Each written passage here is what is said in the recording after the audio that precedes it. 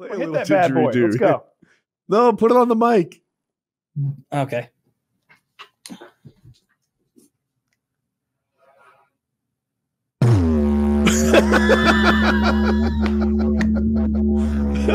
Warble. You need some warble.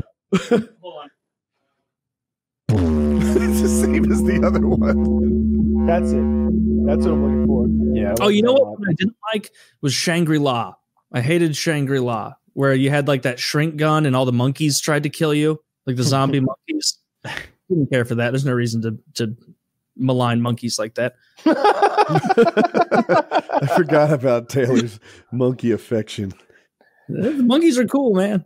I want to get a monkey so bad. Like, why don't you make a stream goal that you get a capuchin monkey?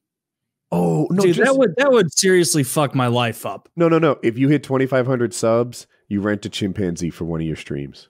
No, I'm at 2470. I'm loving this idea. Hang on, let's see, chimp rental, St. Louis. Oh no, maybe I can get the dying Kimmy and Kirby I got for my second birthday.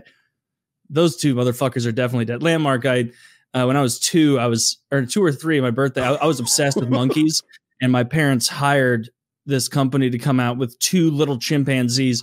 Looking back on it, tremendously dangerous to let those things run around those kind of kids. And I got a Kawasaki, a little 4-wheeler that like a little kid would sit on, a little electric thing and ride around. Yeah. And I remember Kirby was cool as shit. The male one, he was hanging out with me. We were palling around. Loved Kirby. Not a bad word to say about that now definitely dead monkey.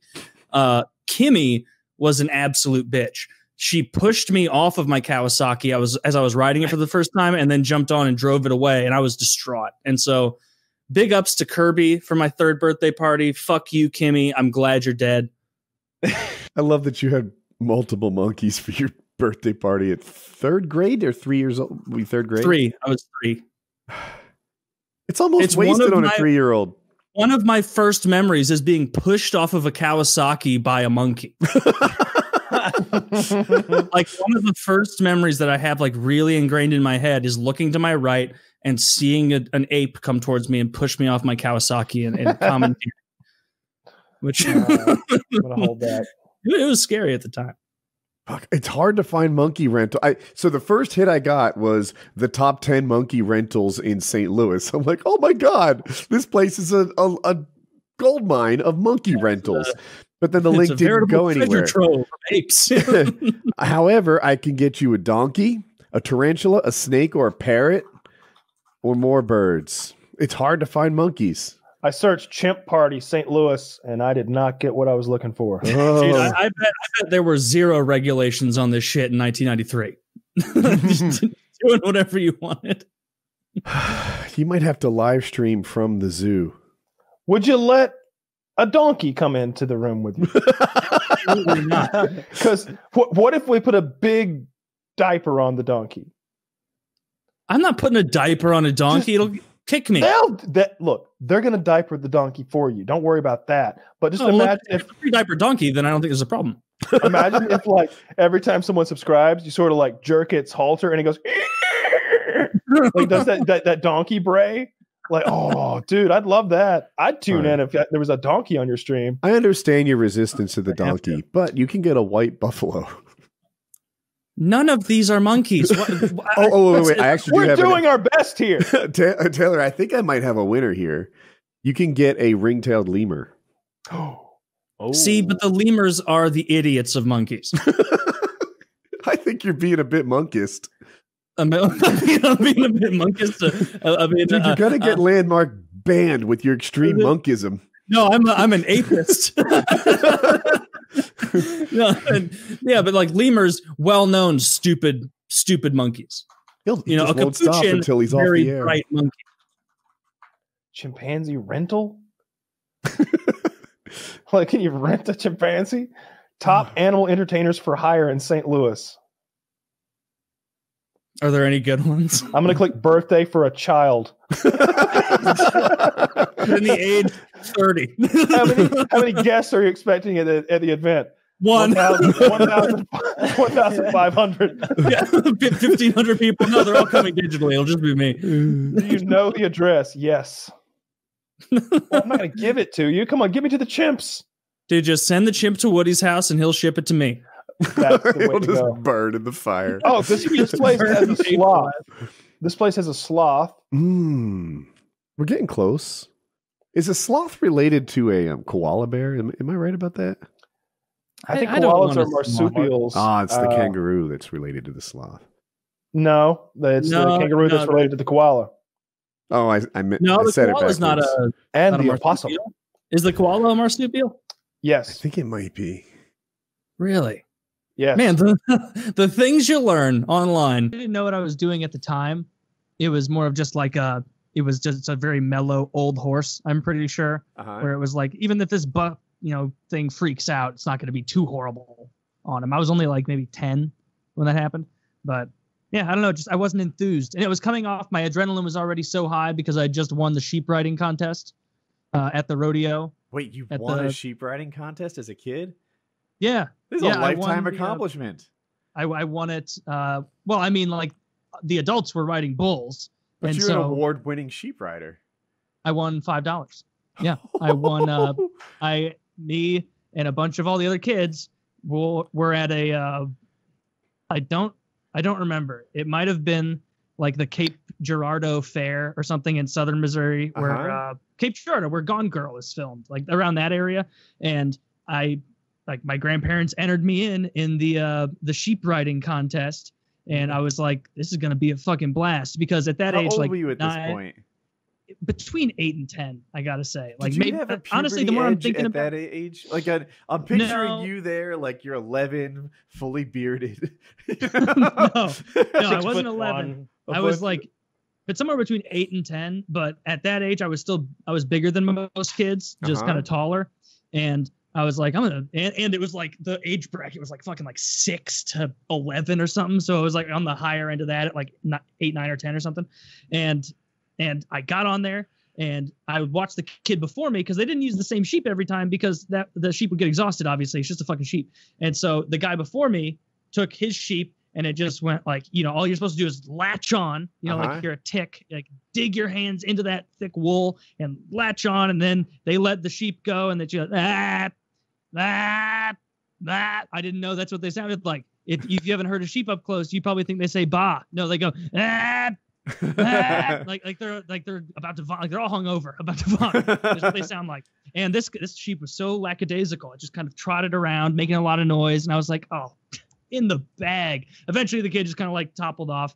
I got a sheep, and I could hear my sheep coming, because I'm pretty sure they're like, all right, this kid's bigger than most of the other kids. Let's give him, old Softy over there, they ironically named, who knows. And this thing came out, and like, I didn't know that sheep's bucked, but I got on there, and this thing started freaking the fuck out. It did not consent to being a member of the sheep riding competition. And I rode it for as long as I could. And eventually it kind of became clear that like my weight was really doing a number on the exhaustion of the sheep, until eventually it was like, one of the rodeo clowns had to come over like at the end of a roller coaster almost, when like the sheep had given its all and I was still latched on. He's like, all right, buddy, you're good. And then they called me up at the end with the second place person, and they're like, Taylor, you win a blue ribbon for riding the sheep the longest, and $5. And I got $5. I had my new cowboy digs on. I looked great. And then I was riding that high, and then I went back out, and some albeit cute, like 11-year-old girl or something was like, you want to ride my horse with me? And I was like, yeah, I want to ride your horse with you. Like, and so I hopped up there, and then, and that's all that we did. She just trotted the horse around, and then I got around, and I'm like, all right. But you I'm not shared gonna spend my saddle with the You girl? know, I gotta ask, like, how did the Taylor trajectory not end in rodeo? Yeah. Right? Like it seems like you had this formative You were a time at like 11, prodigy. where you're the hero of the crowd, and you get the girl and ride away into the sunset on a goddamn horse, and yet you are not standing there today wearing a goddamn cowboy hat and spurs. I bet I expect you to be like George Strait, like Amarillo by morning. Like you should be singing in fucking bars. Like what's going on here? My grandpa definitely, like if I would have taken that, he would have been the only person in my life.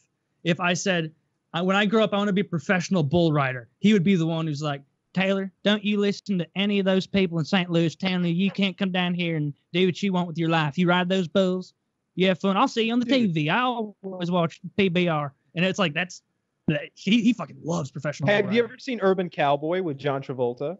No, I haven't. Movie, I guess. All right.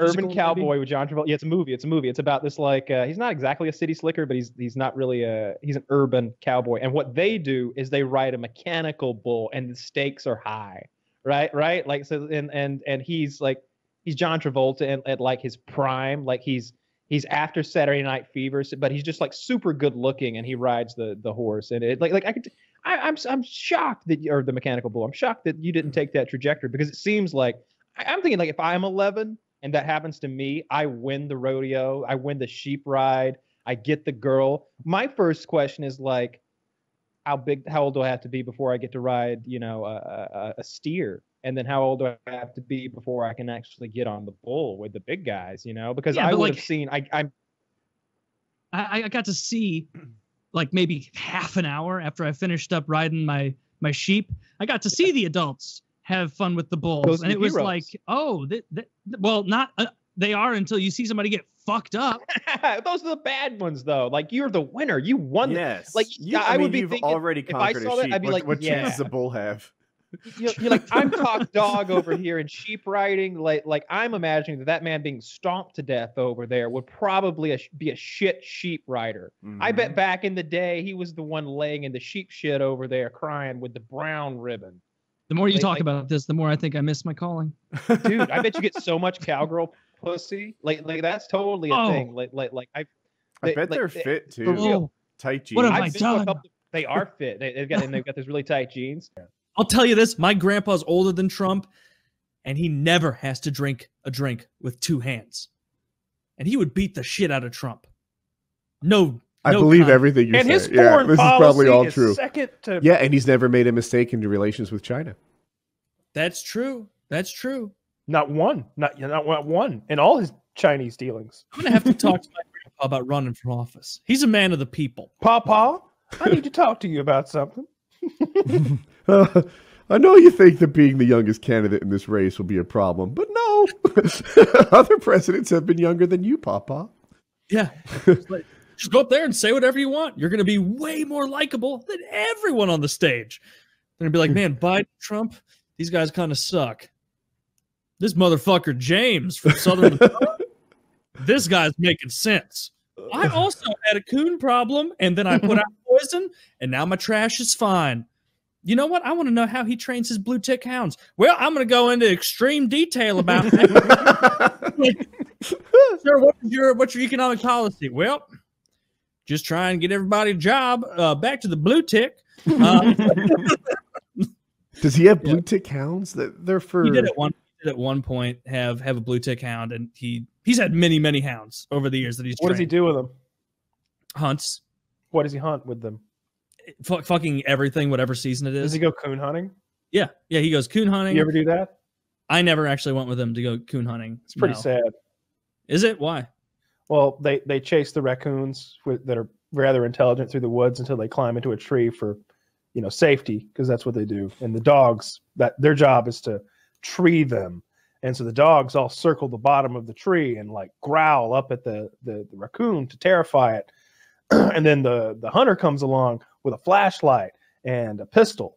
And your goal isn't to kill the raccoon, it's to wound it severely enough that it falls from the tree. Oh. That way, the dogs can fight it. Oh, wait. That's sad. And my grandpa didn't have running water until his 20s, and so he doesn't really give a shit. Well, that excuses it. Yeah. Mm-hmm. Well, I've told you the stuff he does. He went out with my youngest brother when he was like 6, and saw a squirrel he was teaching my younger brother to shoot on just a little 22. He took all of us and did this, and he was like, "Hey, see that right up there? Yep, shoulder it. You got it just like we practiced. Get it right there." And he's like helping him to aim at a squirrel. His little 22, learning to shoot. My youngest brother shoots it and just good shot apparently, twitches and falls dead. And then my grandpa's just There you go. There you go. That's one. That's the first one of many. That's the first one of many. Giving those way too hard farmer back of the back pats. You know, his hands are just giant and thick and strong. Hands the size of my head, just slapping way too hard. And The congratulations. size of what? My grandpa's a big fan, and my youngest brother just apparently broke down weeping over how much he struggled over the death of that poor little chipmunk or squirrel, not a chipmunk. And you know, that's what you need. You need a grandpa that's gonna. I've said this before. He fucked with me when I was 3 because he's real good with his hands, and he made a real nice looking duck out of Play-Doh. And he did that because I was spending all day that day. I was like maybe 3 years old, trying to make something that looked like a bird that I saw at one of the ponds out of Play-Doh. And it sucked because I was 3. And then he like took time to make a real nice one. And he goes, "Here you go, Taylor. There's a duck for you." And I was just like looking at it, studying it, like, wow, cool. Man, someday I'm gonna be able to do this. And then he brings his giant Southern Missouri farmer fist down as I'm like 2 inches from it looking at it. And he just goes, "Quack!" And it scared me so much. I apparently was inconsolable for like half an hour over that. I'm 3, and he was busting a gut, just laughing so hard over it. My grandpa's a troll. He's a very funny man, and all he wants now, he doesn't give a shit about politics. He doesn't give a shit about what's going on in the world. He just wants to watch professional bull riding in peace. That's all he wants. He's not a NASCAR man. He's a professional bull riding man. Where every time I'll go into that room where he's sitting there after dinner just digesting, I'll be like, "Hey, who's this?" He's like, "Fucking trash." How does he feel about the Brazilians in the bull riding? Is he cool with it? Does he root for him, against him? Doesn't care? He likes whoever's doing really well. He doesn't give a shit about the race thing. He'll even say, like, it's interesting you brought that up. He's like, "Yeah, these Brazilians, they're real fucking good. Real fucking good. This feller Jose, he come in, he rode the Titan. Shit. 11 seconds. You know what the second fastest one, second most time? Some fucker ride it for 8.5. Barely made the cut. He rides it for 11. And it's like he just loves bull riding immensely. Yeah, so when I brought it up, it was a national thing to me. There's the Texas good old boys, and there's sort of a culture there, and then these Brazilians come in, and they're tough as nails, like really just fearless bull riders. I guess they're all fearless, but he likes whoever can ride the toughest bull the longest, and that's who is. I always thought it was like NASCAR, where you kind of care who wins the races, but you're really there to see somebody get stomped the fuck out. I mean, that's entertaining too, because unlike NASCAR, 1 out of 3 from my limited bull riding experience, just sitting next to him after like dinners and such, watching it, these guys get fucked up constantly. It's like every single time they're about to pull that lever and let the bull go crazy, it's like a 70-30 chance, with a 30 being that he gets absolutely fucked up. And the clowns bulletproof vests now. Like, I'm sure they still get fucked up, but I look at it and I'm like, oh, that's like a serious bullet. It looks like a chill cowboy leather vest like you might see in a movie, but you look at it a little more closely. Kyle, go ahead. It seems like you might know something. That only protects them from the goring. That protects them from full-on penetration. Yes. But they're getting crushed. But it must still distribute even the crushing a little bit. Like if it's a hoof, soft. But a hoof, it's going to take what was like 1 inch of pressure and turn it into 3 or 4 or something. Like it helps a touch, right? It'll keep them. It doesn't make them lighter. No, it's all about keep preventing a serious goring, I think. You know, just a penetration. But they're getting crushed. They're breaking ribs and crushed. Like, let's do it this way. Let's say I'm wearing a bulletproof vest and you punch me hard with your knuckle. With and without the vest, I feel like the vest helps a touch, right? The same's true for a winter coat, though. Yeah, it does help marginally, and that's what you want. A bulletproof vest, isn't anything special. Like it's just kind of tough. Like it's not like thick. It's thin. It's just a lot of like, I don't know. It's a soft fabric. It's not. The injury I see the most has nothing to do with the goring. It's either getting trampled on like arms and legs and stuff, or it's, they have to grab with one arm and yee-haw with the other as they're doing it, because you can only hold with one arm. And what happens is as the bull bucks, their head comes down way too fast, and the top of the bull head smashes into their forehead. And that's what seems to be the big cause of injuries, is like they won't be able to stay steady enough. And then that bull bucks too hard.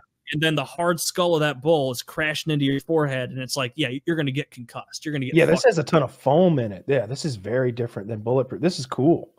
This is exactly what they fucking need. No, they need helmets. No, only a pussy'd wear a helmet. Bullfighting, 1 in 7 guys, it seems like, is getting their skull cracked on the back of those bull skulls. What kind of farm did the grandparents have? Cattle. Cattle farm. Did they have a tractor? Yeah. Oh, yeah. Quite a few. Did you get to fuck with them? Fuck with the cows? No, the tractors. Oh, I mean, I never like drove them around on my own and farmed, but I would, like, when I was a kid, I'd ride around in them with my grandpa and, you know, do some work with him, because it was just kind of neat to go down to the country and see like a large cattle farm operation in What'd they do with the tractors? Like, I don't know what, like, they just push poop around or something? Like, clean the asphalt? What does a tractor do on a cattle farm? Like baling hay. That makes sense. Yeah, so a lot of hay baling. I'm sure there's a lot more he was doing, like digging shit for fence posts or whatever the hell he was doing. Because these are like main, like, industrial tractors, not like Not a state tractor. No, these are yeah. These are big tractors, because they had quite a few cattle. I don't remember the actual number, but there were a lot. And that was just neat. I really liked cows as a kid, because it was cool to go up to an animal that's so huge and also either afraid of you or completely indifferent. And it was neat to like be able to go touch her and be like, this thing's like the biggest animal I've ever been close to, and it doesn't give a shit. Like, And I don't know. you it can was touch neat. them? Oh yeah, like I just walk right up to I just walk around and touch them. I went to a cattle farm as an adult, call me like 32, and someone said they'd pay me $100 if I could ride a cow. And I'm like, I'll give you 1,000. Yeah, I didn't try and ride them. Like, so, just, dude, I couldn't even touch them, right? They, let alone getting on their back. I think I've told this story before. I'm like, you know, going by, not looking, and then darting closer, and I was unable to fool a cow. I was outsmarted every time, and they're quicker over short distances than you might guess. And yes, they definitely are. Well, the way to touch them is you wait until they're all by the trough, and then when they're eating, you could be, you know, a well-known cattle serial killer, and they won't move. Like, if they're eating, they'll go walk right up to you. You can walk right up to them and touch them. Like, as long as it's not like really skittish and there's a little one near. Are well-known cattle serial killers. Oh yeah, that's a good point. Yeah.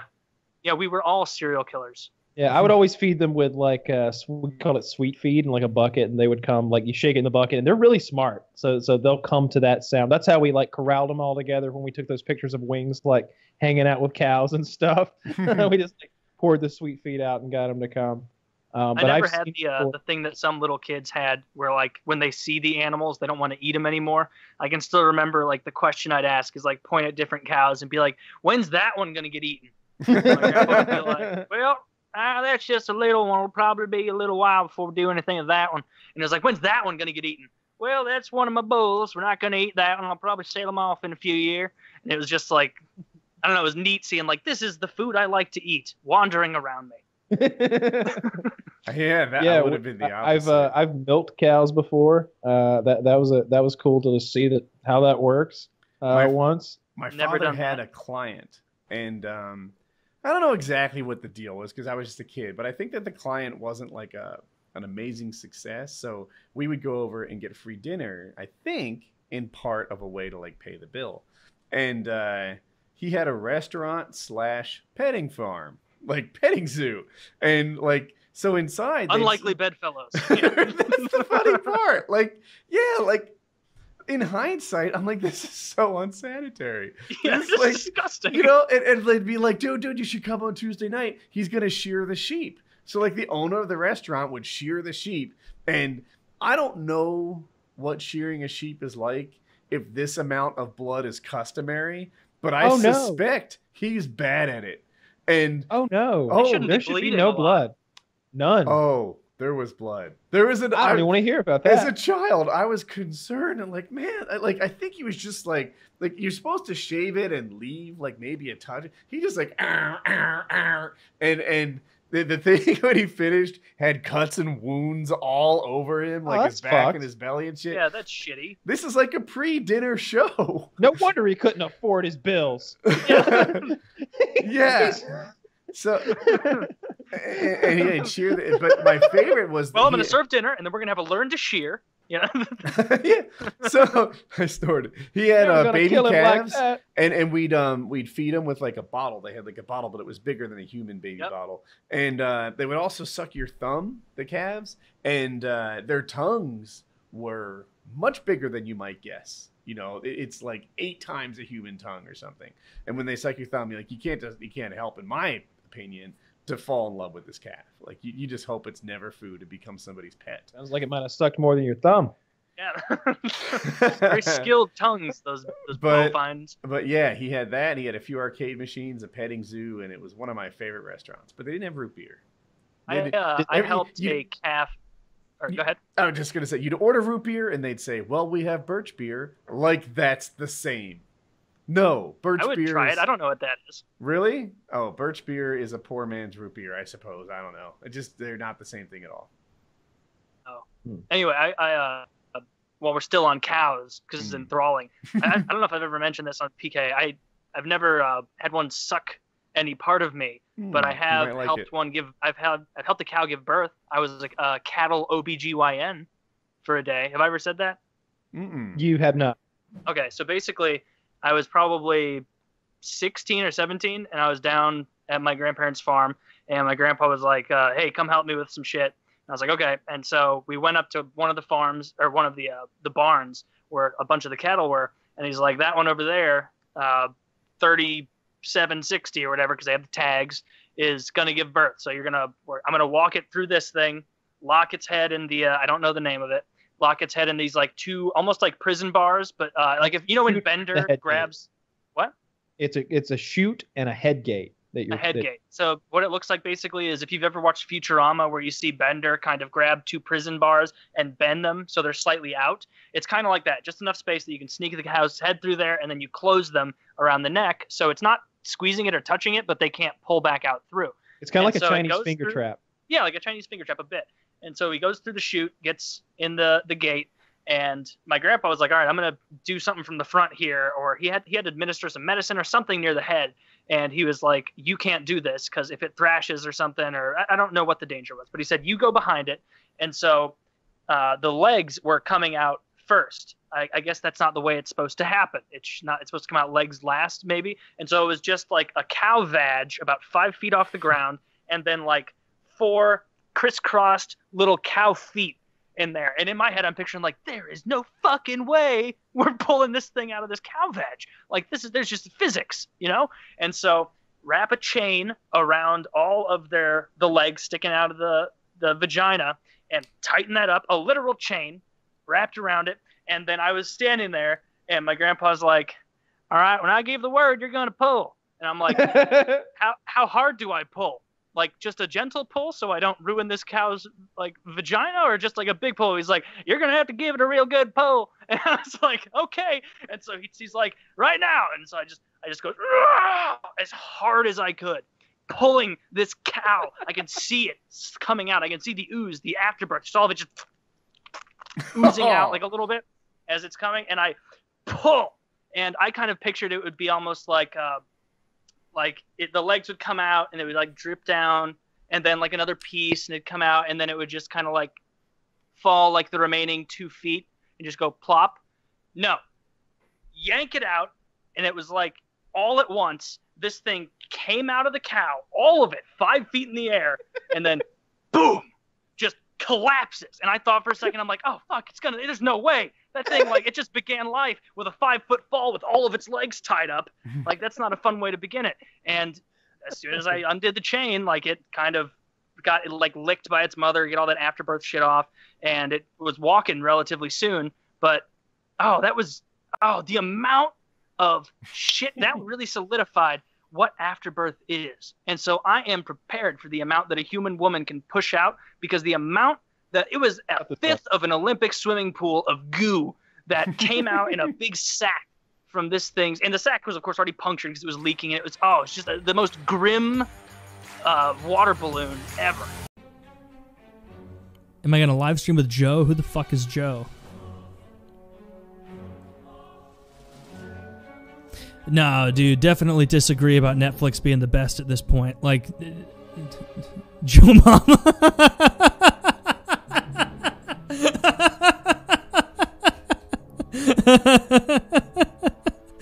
Got him! Got him! Oh, that's funny. Joe Mama. You guys are funny. This is fun.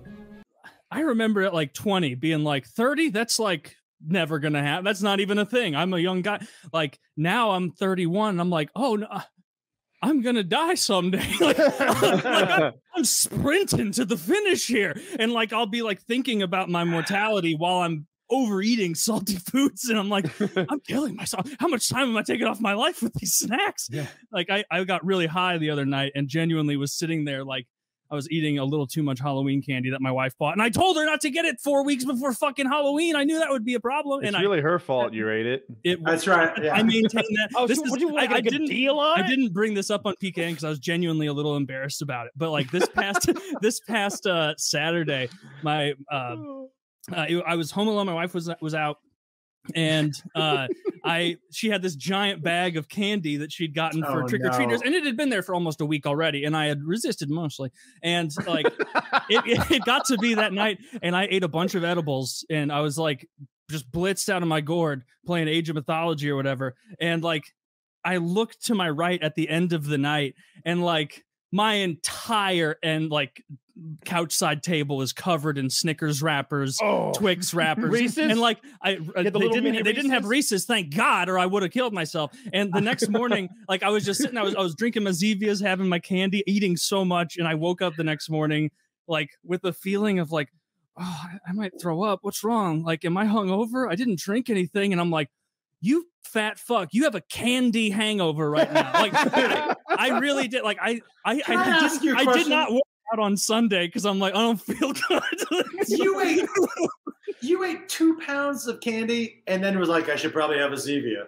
Like what? What the fuck? I just like the diet Zevias. Soda to go with your repeat. Yeah, everyone engages in delusion at that point. Everyone engages in their own flavor of delusion, and that's If no I have a pet, I don't leave the bag of dog food on the floor where the dogs can get to it. Clearly, you need to hide the candy from Taylor. You know what's funny? An irresponsible husband owner. She literally asked me before like she left. She's like, I need to hide this from you, and I'm like, pish posh. and she did because I ate all. By the way, I was in like a cranky mood all of Sunday morning because I was like sitting like. I had these plans to work out and everything, and I was sitting on my couch like I'm gonna in the middle of my morning shit Sunday morning. I'm like, I'm gonna throw up. I'm gonna throw up from all the candy. Taylor, we need to become bulimic. I think that's our cutting strategy. That could work, but I don't like vomiting, and that's a huge part of it.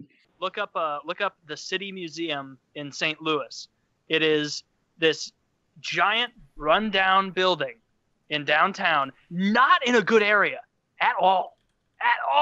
And we used to go there on a field trip as kids. And it's basically got huge, almost like makeshift looking metal devices and tunnels and slides coming out of this giant decrepit building and going back in. And as you are climbing on these things, like when I was like 8 or 7, I didn't really care. But looking back, I'm like, holy fucking shit. Like there's no way this stuff was up to code. Like these were just weird contraptions and tunnels coming out of the building, then going to the top and then coming back around. Like you will not believe it. If you wanted to fall through these holes in like the grate of these tunnels they made, it's basically like rebar formed around into like a tunnel, but there's enough room between the bars that you could, if you wanted to, as a child, just push yourself through and fall to your death. Before you got into it, I was picturing like glass tubes, swirling around. No, not at all. No, this is like the Dominican Republic's version of a cool thing. Like, look up. I'm sure that deaths have happened. Let me look. They made that shit with scrap metal and the charred remains of people's lives. Oh, I was gonna say this off the top of the show. So, I had something happen to me this morning that had to do with my contacts. So I'll say this. I've worn contacts since I was 6. I'm 31. So that's 25 years. In no YouTube video, no documentary, no clip, no story I've ever heard from anyone on earth have I heard of this happening. Never. Didn't know it could. So if you have good eyes, like I don't know if you guys all do or if you have contacts, I got contacts. You may think like I know Kyle has great eyes. So I have the contacts that you can sleep in. Like it doesn't hurt them to sleep in them. And so you might think that when I wake up in the morning, I see the way you do, just like clear. But contacts, they take like 5 minutes, like 3-5 minutes to kind of get acclimated. It's a little fuzzy. And that's the way it is. And so I get up this morning and I begin my routine. I get out of bed, I go brush my teeth, and I sit on the toilet to take a shit, and I pull out my phone. And I'm pulling up r/hockey. I want to see if there's any trade news or anything. And I'm reading, and as my vision is clearing, I see a spider like here, like hanging from a thread, like in front of my face. And I go, "Ugh," like just a teeny little spider, teeny little thing, but I see it and I, "Ugh," and it goes away. And I look back at my phone, and then I see that fucking spider up there again. And so then I go back to look, wondering how the spider could still be there. I hate where I think this is going. I go to move my eye, and like a floater, this now clear spider body that is dead and crumpled, it is moving around my. It's on my. It's in my eye. I can, and now I'm shitting. I haven't wiped it. I'm starting to freak out because now I'm focusing, and I go, "Ugh," and then I stop, and I wait for my vision to come back.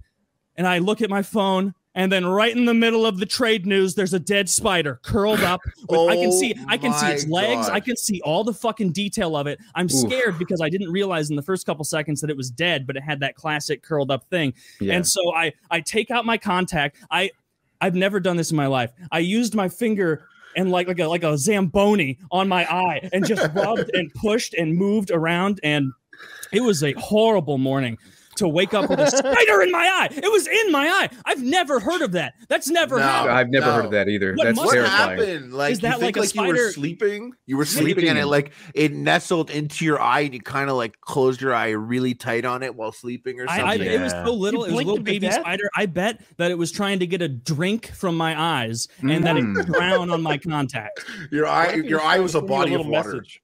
Yeah, this was. I'm genuine. I'm not doing a bit. Well, I'm doing a bit, but like I'm also very nervous to go to bed tonight. Like, and like, I immediately called an exterminator and was like, I want you guys to come out to my house as soon as possible because I can't deal with this shit. And so what happened? You're like, there's a baby spider. There's a baby spider in my eye. It was like you don't know how you react until like you see that. It could have been way worse. It could have been way worse because you could have gotten pink eye in all this messing around with your eye while you're shitting. And like, well, see, I hadn't wiped yet. I wouldn't have been going wild. What if you had poop in your hand? If you like you saw spiders. Pink eye all day for spiders. Really? Yeah, I'll deal with pink eye for a week rather than spiders in my eye. Yeah. And I was worried. I'm like, what kind of spider is this? Like, did it bite my eye? It's little enough that there's no way it like. Is it laying eggs in there? Yeah, They do that. I wouldn't. I would. That spider in the eye sounds the worst. Yeah, I'd rather you all fuck me in the ass, included, than I get spiders in my eyes. Gee, unironically, no homo. No, make it as gay as the day is long. Just don't care. No more spiders in my eye. It was such a scary way to wake up, and it wasn't until like after I got it out that it like really hit me in the morning, and I like got a bunch of heebie-jeebies and like almost like sounds like you handled it all right though, because it really could have been. It could have been really bad. Could have been way worse. I would have I would have been like punching my eye, out. I would have been freaking. I thought it was under my contact at first, which scared the shit out of me. And then once I realized it was likely, because like if like a little thing like that gets stuck in your eye, just like a speck of dirt, your eye has ways to like flush that out through tears. But under your contact, or I'm sorry, on a contact, it's gonna stick. And so clearly that thing just stuck to the outside of my contact the same way like dirt and stuff will if you leave your contacts in too long. It was a fucking rough morning. I don't want to go to bed tonight. You're not safe. Actually, spiders can crawl in your eyes. It's crazy because it's a very low impact story, but it's actually insane. Yes. It's really not a big deal. Nothing bad happened, but to me also, I'm also like, it's probably going to be the most fucked up thing that'll ever happen. It's so bizarre that your eye was able to focus on it being that close. Like, it makes me wonder if like he had a little message for you and you killed him before he could deliver it. He had a little like he was sending you a message from a tiny realm. And look, I'll say this: tomorrow, if you're reading the hockey news on the toilet and you see a tiny spider in your vision, give him a minute before you crush him. See what he's got to say. He might have a little poster board. I switched to my glasses immediately because I think this will be a better defense. Yeah. Like you know that old story where they tell you things like, you know, throughout your adult life, 8 spiders will crawl in your mouth, and then you watch like a real explanation of that, and they're like, yeah, believe it or not, spiders don't actively crawl into warm predators' mouths. Like they survived billions of years because they don't do that, but they will drink out of your eye and die in there. So be warned, everyone. PSA. I love that your eyeball was a body of water and like it was like excellent, source of. It's source like of an sustenance. oasis, and it gets there and it's all glass. There's just glass over, like he was bamboozled by your contact. I mean, when I took my contact out, I was searching all over it and I couldn't find the little fucker on there. So I don't know. Maybe he's on like the back. Maybe he's gonna be like controlling me soon, like Ratatouille.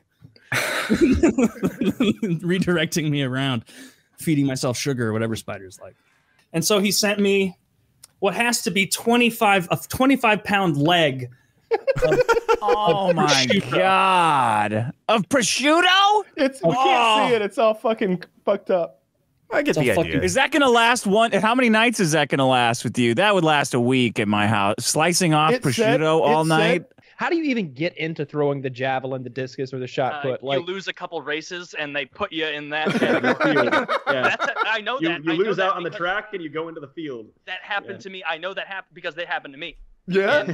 In 8th grade, I had to be on the track team, and I fucking hated it. I hated track. This is great. My parents were like, you got to do something before hockey season starts because we want you to be active all year. And I was like, whatever, track. First track meet ever. I to be fair, I had not shown promise in any event. They kind of were just like, you do this. Yeah, Jesus. All right, do that. And they put me in the 100-meter hurdles. Who would have thought that'd be the right event for their goalie? But go on. Yeah, 100-meter hurdles. They put me in it, and I'm there, and I look down the line, and the guy right next to me is a guy also from my school, and I know that he is really fucking fast at this because I've watched him do it really fucking fast next to me. And what I do, there was only like 6 hurdles or however many there are in a 100-meter. I ran, got the first one off a bullshit jump, to be fair. This right leg went over it, left leg kind of like went a swoop. Did a little swoop around the side. I get to the next one. Is that illegal or just bad form? It's just horrible form, and I'm pretty sure it's illegal. But I was like 14, so nobody was calling me on it. I get to the next one. I make it over. I tap it a little bit. I give it a little bit of a shake, kind of. Meanwhile, I already have an excellent view of who's going to win the race because right in front of me, they're 3 hurdles ahead. The 3rd hurdle I jump like almost half-assed, like what am I doing? Making an asshole of myself. Everyone was so fucking far ahead of me, and I jumped, knocked it over, and I shit you not, I didn't even finish the race. I just went to the side and just jogged it up to the end. Didn't jump over anymore. Just kind of like wave into the stands of all like the 8th grade girls who were there waiting for their event. They're like, hey, I'm over here. Talk to Coach Kirk, who was over there, and he's like, how about you seem like a shot put kind of guy. And I'm like, well, I'm certainly not a running type of guy. And he was like, okay. And honestly, going to the shot put event after that was like wandering into like a special bus scenario where this was not like, unlike the running of the hurdles, this wasn't the cream of the crop. No one here knew how to shot put or discus or javelin. These were all the people that couldn't run. And I performed well amongst that group. No, but I was there were girls there, so, so I really tore it up. Even thinking about that is embarrassing. I can picture everybody looking at me. I went to when I was little, a Billy Graham thing, probably like 1st or 2nd grade. Like Billy Graham, the evangelist, who would go around and have like revivals where he'd like show up in Atlanta or St. Louis or Memphis or wherever, and they're like, every Christian, come on down to the fucking Rams Stadium or whatever, the fucking Falcon Stadium, and we're gonna revive and get everybody up, and everybody's gonna be excited. We're gonna talk about God. And it was like there were TV cameras, like, and so basically, like, we were sitting up in the seats the way we would for like a Rams game, and way up there, the entire bottom area where the field is, like the expensive seats are there, but most of it's just kind of open space, and there's a big stage there, and Billy Graham's up there preaching, and I'm not at all paying attention. I got 2 hot dogs that night though. Ooh. And I was hanging out doing that, and then at the end he does this thing where he's like, and anyone today who would love to accept the Lord into your heart, come on down and accept the Lord as your God. And so, like, none of the people I was there with were doing it. And I noticed the TV cameras down there. And so my hand shot up and I was like, I want to go. And so my mom was like, oh, that's so great. And so I just started walking down with her. And then when we're walking hand in hand, and like, after I get down there, if my memory's correct, because like I did believe in God and all this stuff at the time. And I went down there, and there's like hundreds of deacons or whatever the fuck, like grabbing people's hands in prayer and like clasping with them and pray with me, and help me be Christ-like, whatever the fuck. And we get down there as I'm seeing all of these earnest things, like people who really are earnestly wanting to be Christians. I like felt so guilty that I told my mom, I'm like, Mom, I just wanted to be on TV. Oh. And she didn't get mad. She didn't get mad. She just made me pray with that guy, and then I got to go back up and have my second hot dog. Were you on TV? No. Oh. No, I was not on TV. It was a total bust. Not at all worth it. And it did clearly the cure didn't take. So, I wish young Taylor shot a devilish look at the camera. Like, I don't know what it would take, but that'd be perfect. What was it at the time? All the kids did, they like made the blood sign with their fingers. Remember that? A blood sign? What does that look like? I don't remember how to do it, but like you spell out blood with your fingers. It's a street game. Oh, I have seen that. I don't remember, but I can't do it. Oh, guys, late at night, you're watching my dumbass do impressions, and I start coming out of the screen. Oh, you can't. Coming. I'm gonna come. I'm gonna headbutt you. I'm gonna get you. Like a fat the ring. and then I get stuck in your TV. I'll tell the tale of what went down so you can see it. My arm's still wrapped up. It's more right here on this inside.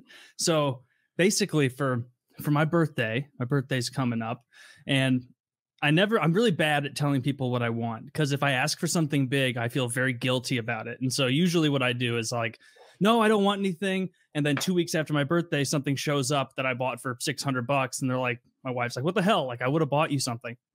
And so I was like, this time I was like, you know what? I want a hack squat leg press machine. It's like $1,600. I've wanted it for a long time. It's far and away at $1,600, the most expensive thing I've bought for my gym.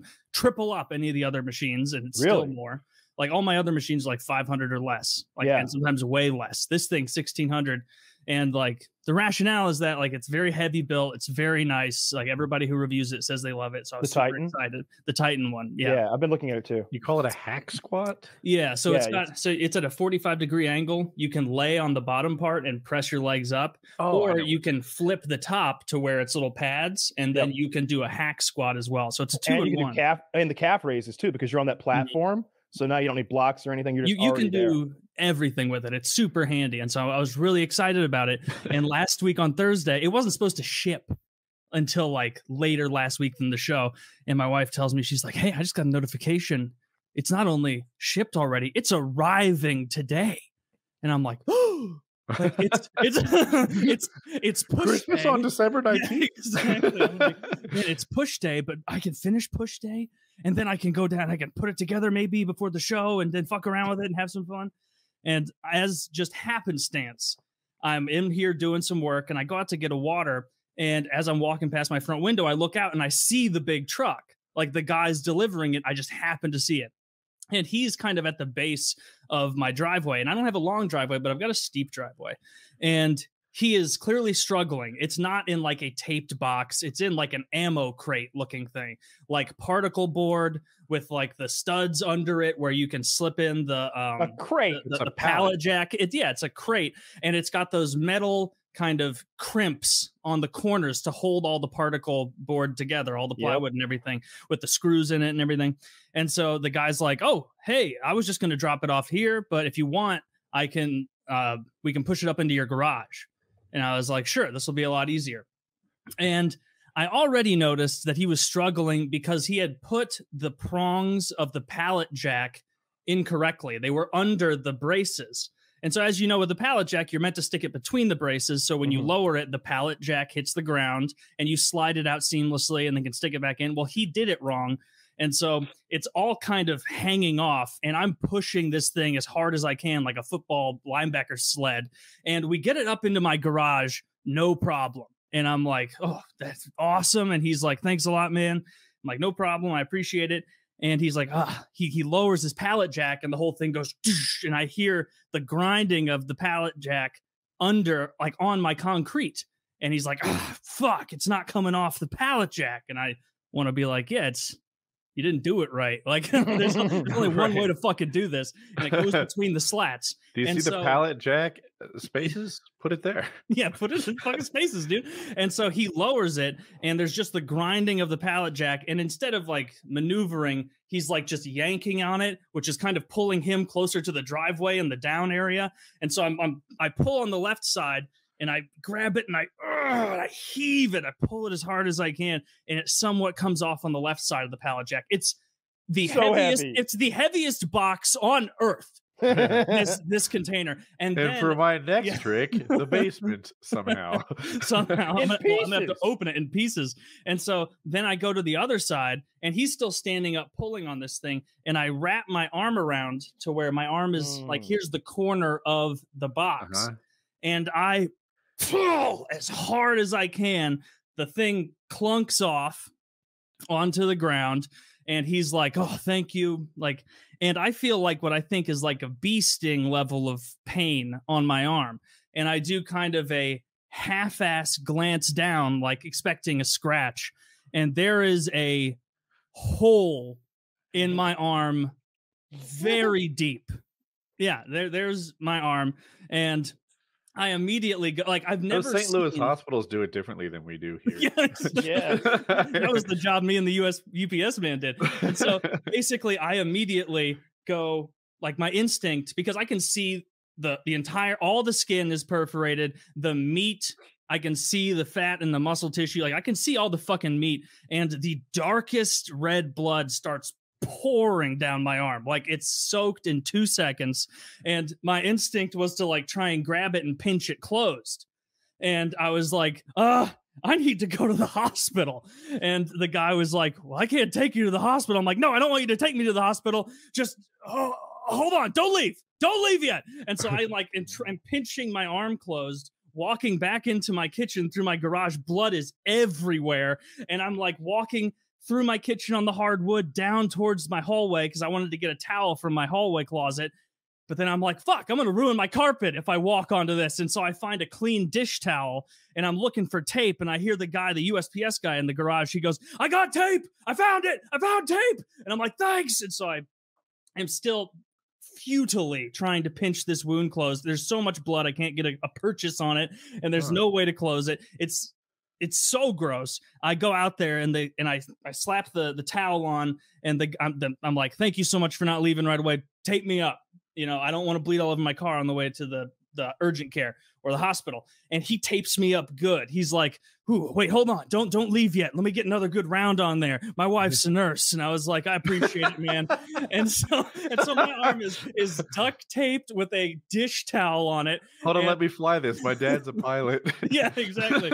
And as he's like getting back into his car to like try and continue his day of deliveries, I'm like peeling out like, thanks, and it's just like driving to the urgent care initially. And then I called my dad on the way there, and because he's not a doctor, but he's adjacent and works very closely with a lot of doctors, familiar with that that industry and everything. And I was like, hey, don't freak out. But I just stabbed myself so bad, like worse than it's the worst injury I've ever seen in person, is the way I put it to him. I've never I've never in my life seen a cut more intense than this in person. And he was like, okay, so it's through the skin. And I'm like, oh, it blew so far past the skin. Like it was like the width of it, it's at about 10% of the total, like kind of width of a X-Acto knife. Okay. And make it much longer than the exposed point of an X-Acto. I'm trying to figure it out. It's a long. You could put a crayon in it. You could have stuck multiple crayons in it. How many? Okay. You probably could have, at the time of it opening, you probably could have got 5, 6 crayons in. I'd have gotten 7. I guarantee. I bet you could have, but I was. You know what? I'm patting myself on the back for my crayon unit. I've played this game before. Not cut. I called my dad and I was like, hey, I told him all that. And I'm like, should I just go to urgent care or what? And he's like, do not go to urgent care. It sounds like you got like real deal damage in your arm. Can you grip everything? Can you feel everything? And I'm like, yeah, I have full grip. Thankfully, my forearms are so jacked that there was a layer of muscle and fat under it. A smaller man would have died in the garage. The arm would have fallen off. The arm would have fallen off. You know what? Powerful. I might have hunted down a tampon for the ride to the hospital. This guy taped it up so well that it didn't leak the whole way there. Now, when they eventually took it off, the entire towel was soaked with blood, like wet. But I listened to my dad. I go to the hospital, and it is, you know how triages work in hospitals. Like everyone who's older than you who shows up goes before you. It's not a line. It doesn't matter when you get there. And so like I'm just watching myself sink further back in line as the day goes on, which fucking blows, because it's like, oh, you have a forearm laceration. It's like, yeah, but like you can't tell with the duct tape. It's legit. It's a legit one. Like I'm not overdoing it. Yeah. Next time something like that happens, it sounds like you went to a big ass hospital, right? Yeah. I just went to the closest. Actually, that wasn't even the closest. I was told to go there. That's what makes sense. And I bet it was the best care you could have probably gotten. But if you'd driven like 2 hours into the country and went to some little podunk hospital, it would have been crickets when you went inside. 2 hours into the country? Yeah. He waited longer. I waited longer than that just to get in. And like when I did go back and get in. Go ahead. While we're doing suggestions, the hospital you went to, if you cared about it, I know you're a man who has a forearm scar, but plastics would be available there. And you can just request it. And typically your insurance will cover it and be like, if it was your face, even as a guy, like ask for plastics. If you don't, you won't get it. You'll get whoever's in the ER just will sew you back up and keep you alive. But that's not what you want. Like if you care about your fucking scar, ask for plastics. I've learned this in my life. I'm sorry. Carry on with your story. I've heard that too. And I really wanted to, it's a forearm thing. So I just wanted it done quickly. Like just get it done. If it scars a bit, really not a big deal. Right. So at long last, I get brought in the back, and they start to take scissors to remove. They do the thing like, are you gonna want to keep the towel? I'm like, is there another doctor here? Is grandmama's towel. My gift to you. You can have that. We can consider it payment for the stitches if you want. I'm a barter. Like, just cut it off. So they get those big jaws of life scissors, and they go through the 15 layers of duct tape and the towel. And I don't know what it's gonna look like under the wound, because like last time I saw it, it was over an inch deep, like just a hole with an enormous amount of blood pouring out. And what happens apparently is like your arm repressurizes and like starts to push like the meat almost like to the surface and almost out. Have you ever seen like a twice baked potato? Or a woman with an outie vagina? Yes. Yeah, even better. So they remove it. And like, I'm grossed out by it, so I don't want to look, but I have to know what it looks like. And it's like the meat of my arm is like cresting above the surface of the skin. Souffle. Yeah. Oh, wow. And it was a resident doctor. So like, I guess like the level below the real doctor, who started, numbing me and stitching me up. And she looks at this and I don't know anything about stitches. I've never had stitches, but she looks at the wound, and the only bone I've broken is my nose a couple times. Kyle, have you never had stitches too? I've had so many stitches. Oh yeah, I'm in the hundreds. I'm sorry. Okay, you've had so many stitches. I've had 20 stitches. Okay. Yeah. And so I was like, I'm curious, is this gonna hurt? Is it gonna be like totally numb? Well, it turns out they numb the shit out of you. They could like chop your arm off and you wouldn't feel it. But she looks at the amount of damage in my arm and is like, okay, not too bad. I think this is gonna be about 3 stitches. And in my mind, I was like, I don't know, but those must be beefy stitches or something. Like I don't. And she sewed me up. And again, I don't know about stitches, but have you seen zombie movies where like the wound is open for all intents and purposes and it's pinched together kind of in 3 areas across? Yes. That is what my arm fucking looked like. And she starts wrapping it up with the gauze and everything. And I don't really know the difference. I'm like, well, that's horrifying. Like it's still oozing out. There's still like blood and viscera and stuff coming out of my arm when they push on it. And she was like, all right, she wrapped it up.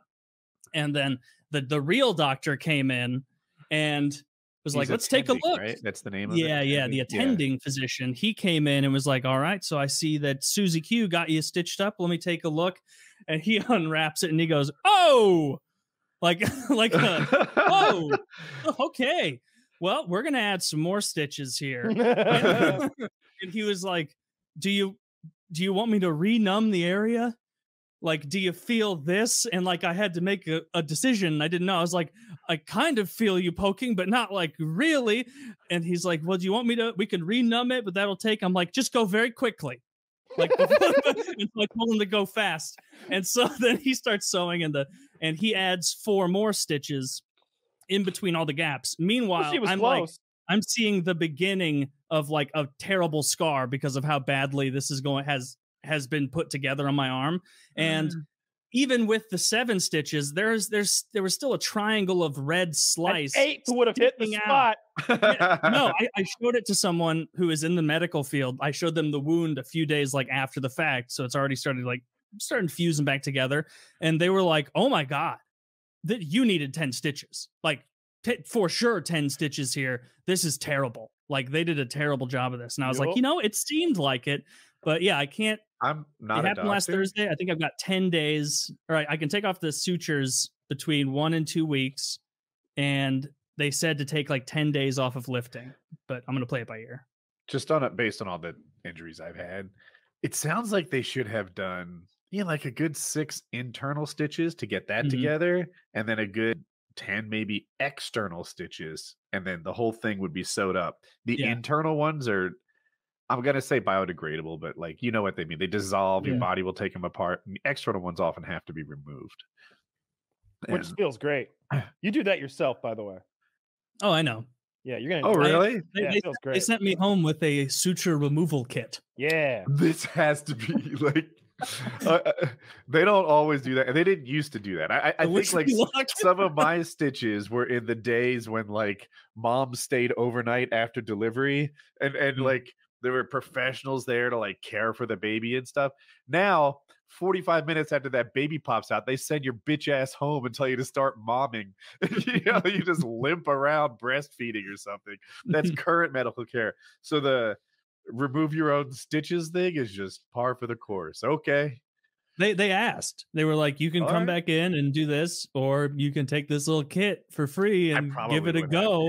I remove my own cast too. Just give me the kit. Yeah, it used to be nurses took care of your kid till tomorrow. Like that was like a thing that nurses did. No more.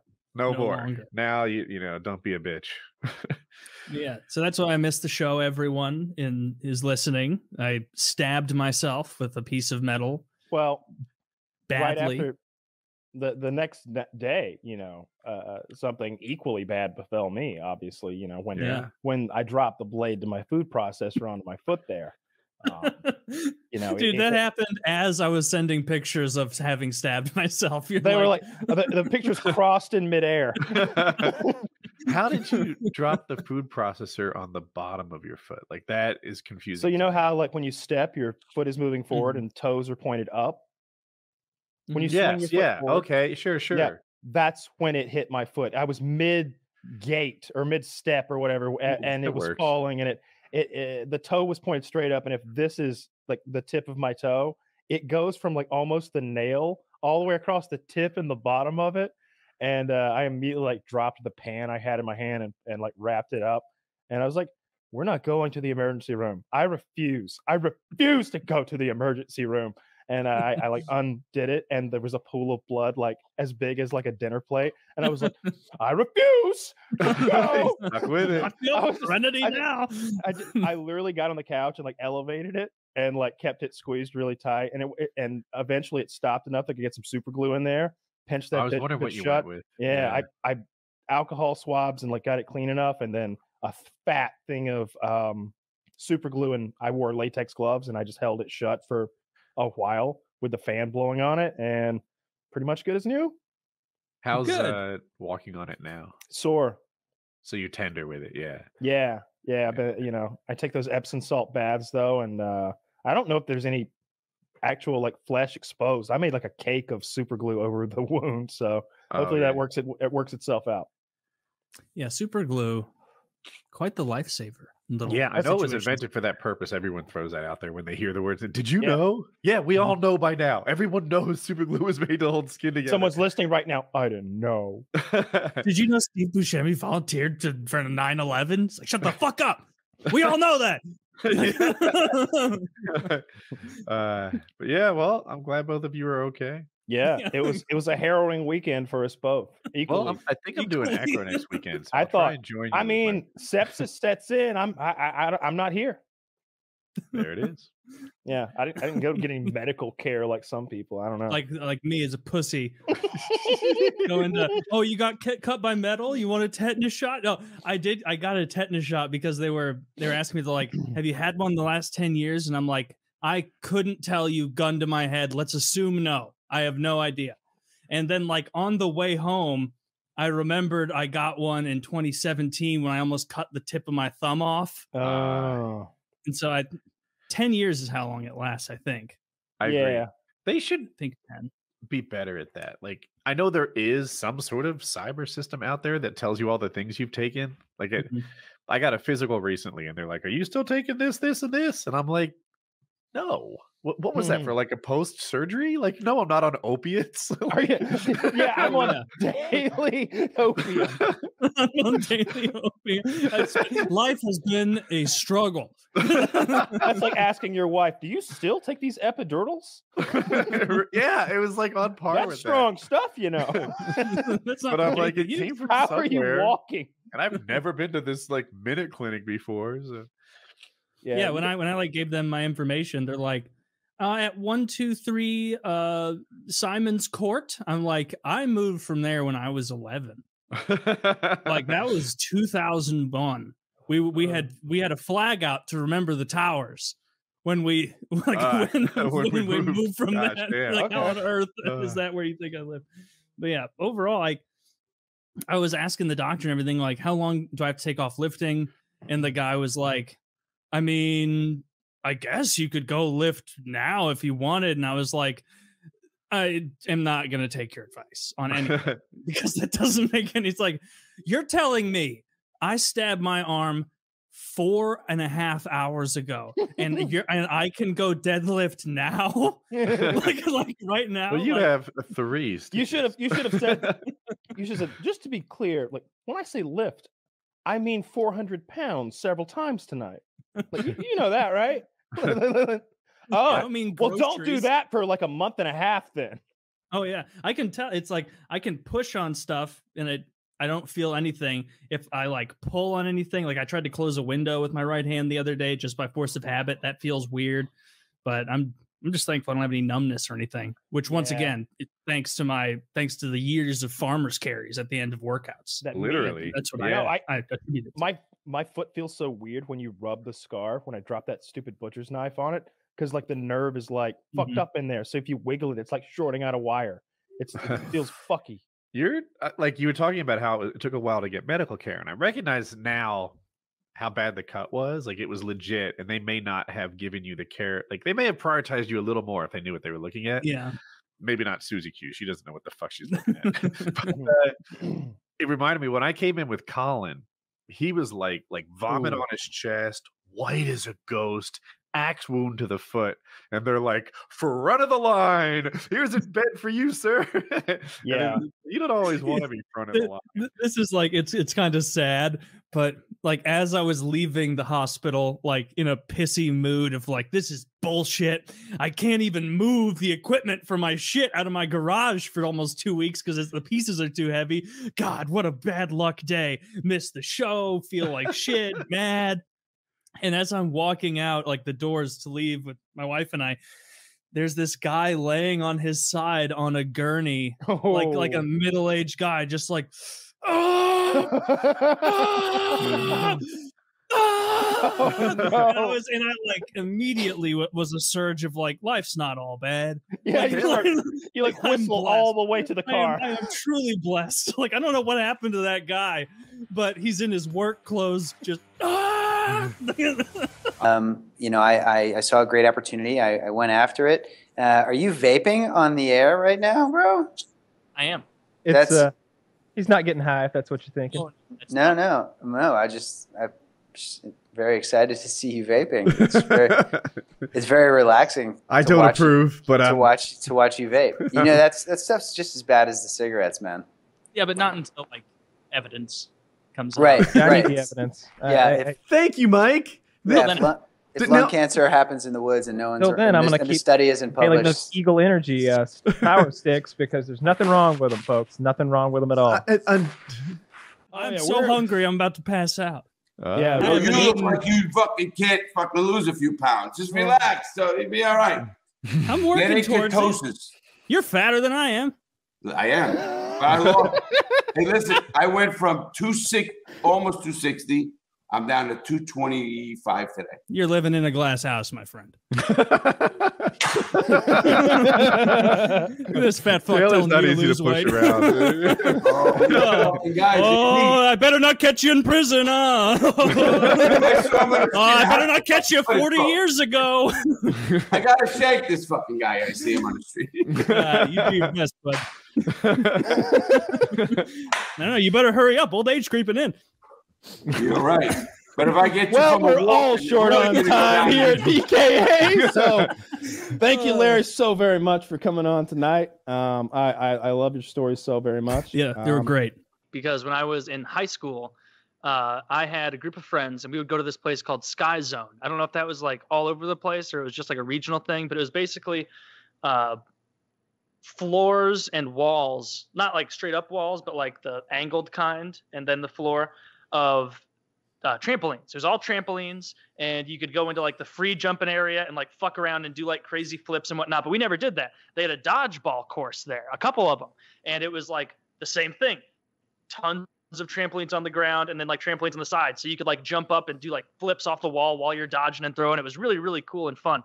And we used to go there, me and a group of like 4 other friends, and we'd go and play like pub matches, I guess, is the equivalent of that. We'd go and play any takers, and we would thrash people. We didn't lose ever playing against in our pub matches. Like it got to the point where like we all pumped each other up enough. Like we'd like leave there and go to Steak and Shake or something nearby and be like, yeah, we're pretty fucking good at this. Did you see they had a tournament? Did you see they have a tournament for this stuff? Dude, let's enter the tournament. It's only like $15 a person, and we'll play in the tournament, and who knows, you know, maybe we'll do decently well. Maybe we're not going to win, but we'll do okay, I'm sure. Like we beat everybody, and it's the same kind of thing. Secretly as like holding out hope you will win. Yeah, like like there are clips of like there was this guy from like a few years ago named John Scott in the NHL who's like 6'10" or something retarded and was just an enforcer. And next to NHL players when he was playing, he looked terrible.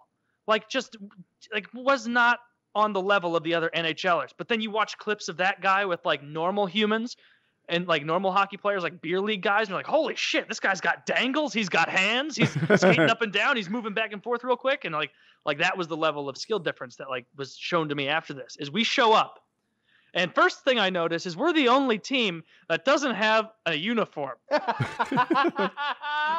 We showed up in t-shirts and shorts. We're a bunch of 16-year-old guys, and everybody else has like ball fondlers or like other sexual puns and stuff written on their chest. And the other thing I noticed at first is like, oh no, these are adults. All of these are adult men in their like mid-20s, mid-30s, like fit, active men. And there was one big fat Samoan guy on like the ball fondlers team or something, and I'm like, well, hopefully we get put up against them because I can hit that guy no problem. Like, he's not jumping anywhere, he's gonna puncture a hole in the goddamn trampolines. And so thank God we got paired up against this guy's team in the first round. And like they have all the balls in the middle, you know, and so as it starts, what we used to do is we jump to the middle. It turns out that we didn't have a physics professor on our team because the other guy did this crazy thing where he was like skipping across the trampolines. We're like, how's he getting this kind of speed? Like he wasn't elevating himself. He was going like like one of those like running lizards across water, like Jesus Christ lizards, like that kind of thing. And so we get there. Our team only gets like 3 of the balls. They get like 7, and we're in the back, kind of like bounced up and down. Like, all right, we got to wait and let them throw some first before we start going. And the big fat Samoan guy hasn't moved. He's standing on the back in between where the trampolines are on one of the hard areas. And one of the guys who grabbed one of the good balls, everybody who plays dodgeball knows that there are the good balls and the shitty balls. And he grabs the good ball, gives it to, you know, the guy who looks like he's saying Somewhere Over the Rainbow in that giant, you know, the guy who died, big fat fuck. Yeah. It gives it to him, and he immediately he fires a dodgeball harder than I've ever seen anyone throw a dodgeball in my life. This guy's boom. There was no fucking arc. There was nothing. It was a frozen rope. Just boom. Hits my buddy, who's usually pretty good at catching, just hits him so hard it bounces back. One of their sly guys does his little skipping maneuver, grabs it again, gives it to the big guy. He boom, fires another one out, gets another one of my friends out. I'm already realizing this was a poor decision and wasted $15. We tried getting them so hard. We maybe got 2 other guys out the whole game, and we got pummeled. Like, all 6 teams or whatever were playing on like 2 of the 3 courts, and our game was over when they were like a third of the way through their real game with real men. It was terrible. By the time we got to match 3, the active conversation in our group was, how many more are left? Like, how many more times do we have to go? Do we have to go against big Samoan guy again? Because I don't want to play that way. One of my friends got hit so hard and was so discouraged. We had an extra friend there who ended up pinching in, that he goes, I'm fucking done with this. This isn't fun. And so he went up to like the balcony to watch us get our asses kicked. Douche. You know who I'm talking to if you're listening to this. Carter. But yeah, that it was not a fun experience, but it really opened my eyes to like, wow, I thought I was genuinely really, really above average, bordering on pretty good at dodgeball. And these guys demonstrated that we suck cock, and we didn't even have the wherewithal to stop at a, you know, screen printing press for shirts area and get a clever name. So I didn't have anything like that. My mom this year bought me a Christmas present and was like, she told me, she's like, oh, this is going to be so funny, Taylor. I saw it. It was a joke from the podcast that you do. They all say that you look like an owl. And so I bought you this owl with What is in it? Money? Rocks? No, potpourri. Like, it's it smells really good, so I do like it. I like smell good stuff. Globalists, the Eagles, are trying to take over our society, and you should be able to eat as many crickets as you want. That's as many bugs, anything as you want. I like the ladybugs because I find that it gives a nice red tint to my feathers. That's what I prefer. But these motherfuckers, they tell you to eat grubworms. They tell you to eat grubworms. I tell you this, I ate a couple grubworms. I started feeling a little gay. I'm not saying it's true. I'm saying that I'm just asking questions. I used to drive carpool in high school for a while, and I picked up a few people in my neighborhood. One was a girl, a little younger than me, a couple kids younger in the back, all middle school age, except for me and the older girl for the most part. Drove them all to school, picked them all up on the way back, and they would always start unbuckling their fucking seatbelts before I got to their house, because I had like 3 houses to stop at, and I would always yell at them and be like, just keep your fucking seatbelts buckled, not because I gave a shit about their safety, but because they start like rummaging and doing all their shit, and it just pissed me off and stressed me out. And I was like, let me just get you out of here so I can fucking go home. And so I would always do seatbelt tests. And I was in my Jeep Grand Cherokee, and I would be going like 35 in the neighborhood. And then just right before we were going to get to their house, because they were anticipating me slowing down slowly and easing up, I'd just go, just slam on the brakes, and they would surge forward. If they kept their seatbelts on like I would instruct every day, they would go, and then they'd fall back and be like, God, Taylor, you fucking asshole. And I'd be like, just keep your seatbelt on. And one of the kids one day, I started to do it hard, like the hardest ever. I got up to like 40. It became like a game because my brother was in the back and he thought it was funny. I just slam on my brakes.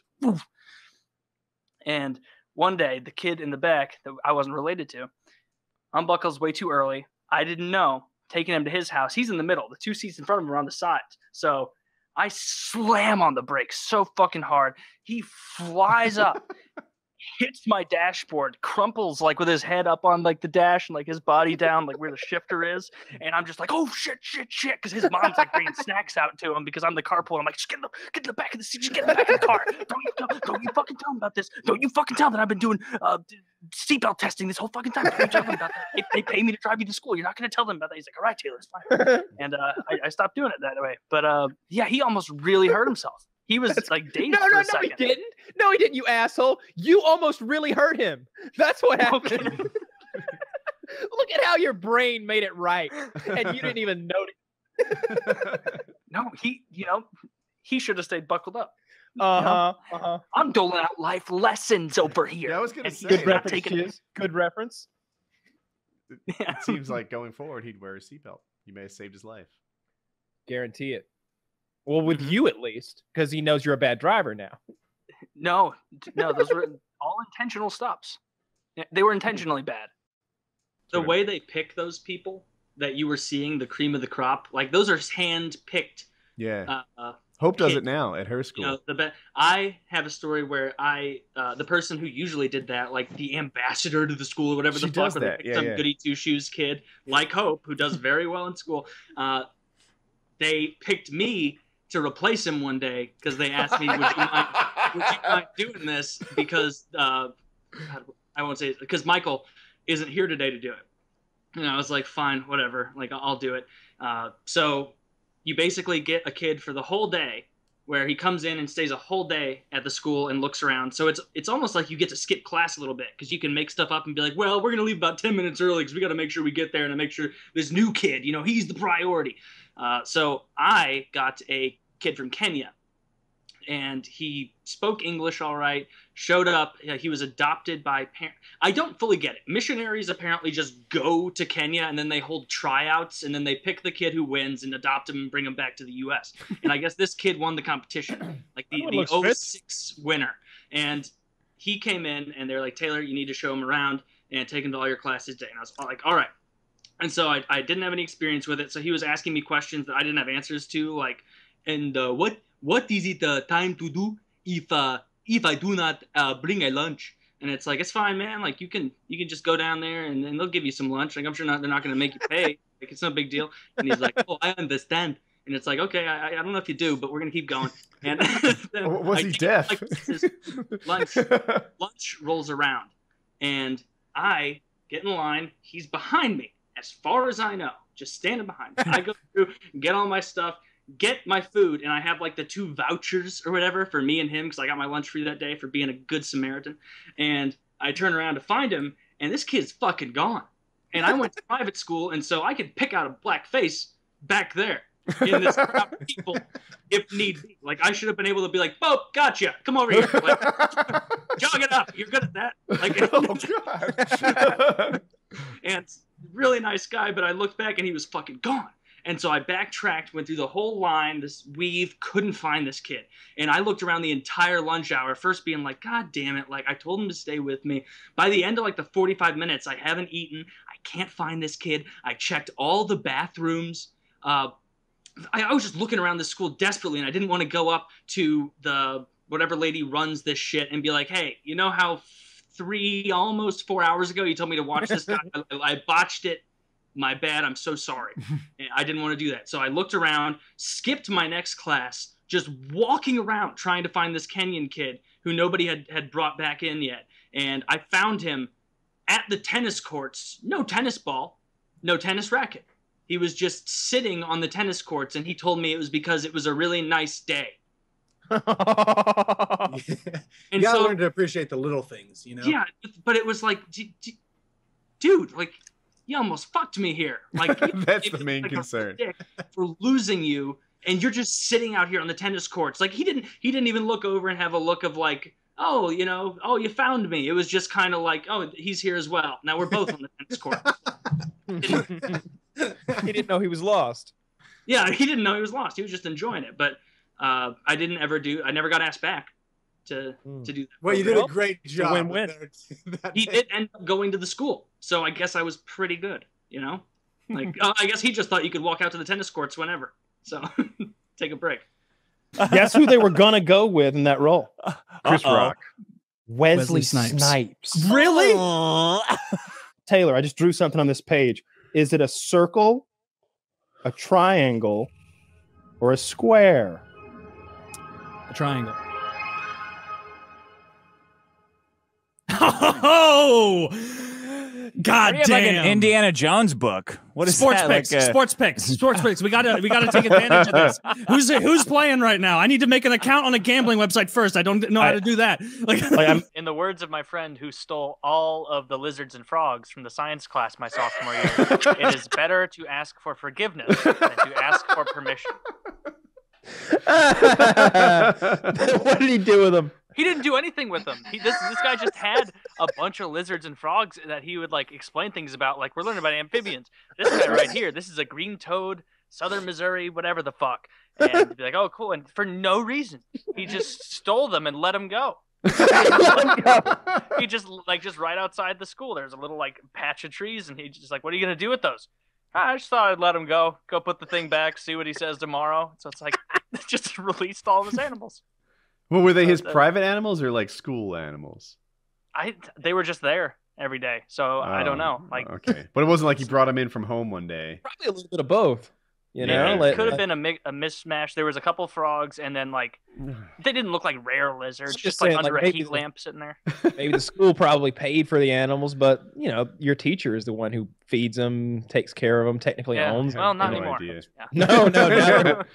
Born free, as free as I imagine him like letting them go and like singing that to himself, like "Run, little guys, run off," and then just go out in the road, get hit by a car or something. Yeah. There's no telling what he released into the wild. Like, what if it was some sort of Norwegian gecko and it comes up in there and fucks all the Missouri geckos until they're extinct or something like that? Or there's a super gecko race that kills all the chameleons and now they're fucked or something. There you go. Yeah. Just like with those Asian carp that you see in the American waterways now taking over. There's things that'll jump out of the water and fucking hit people in the head. The arowana thingies is like long blade-looking things.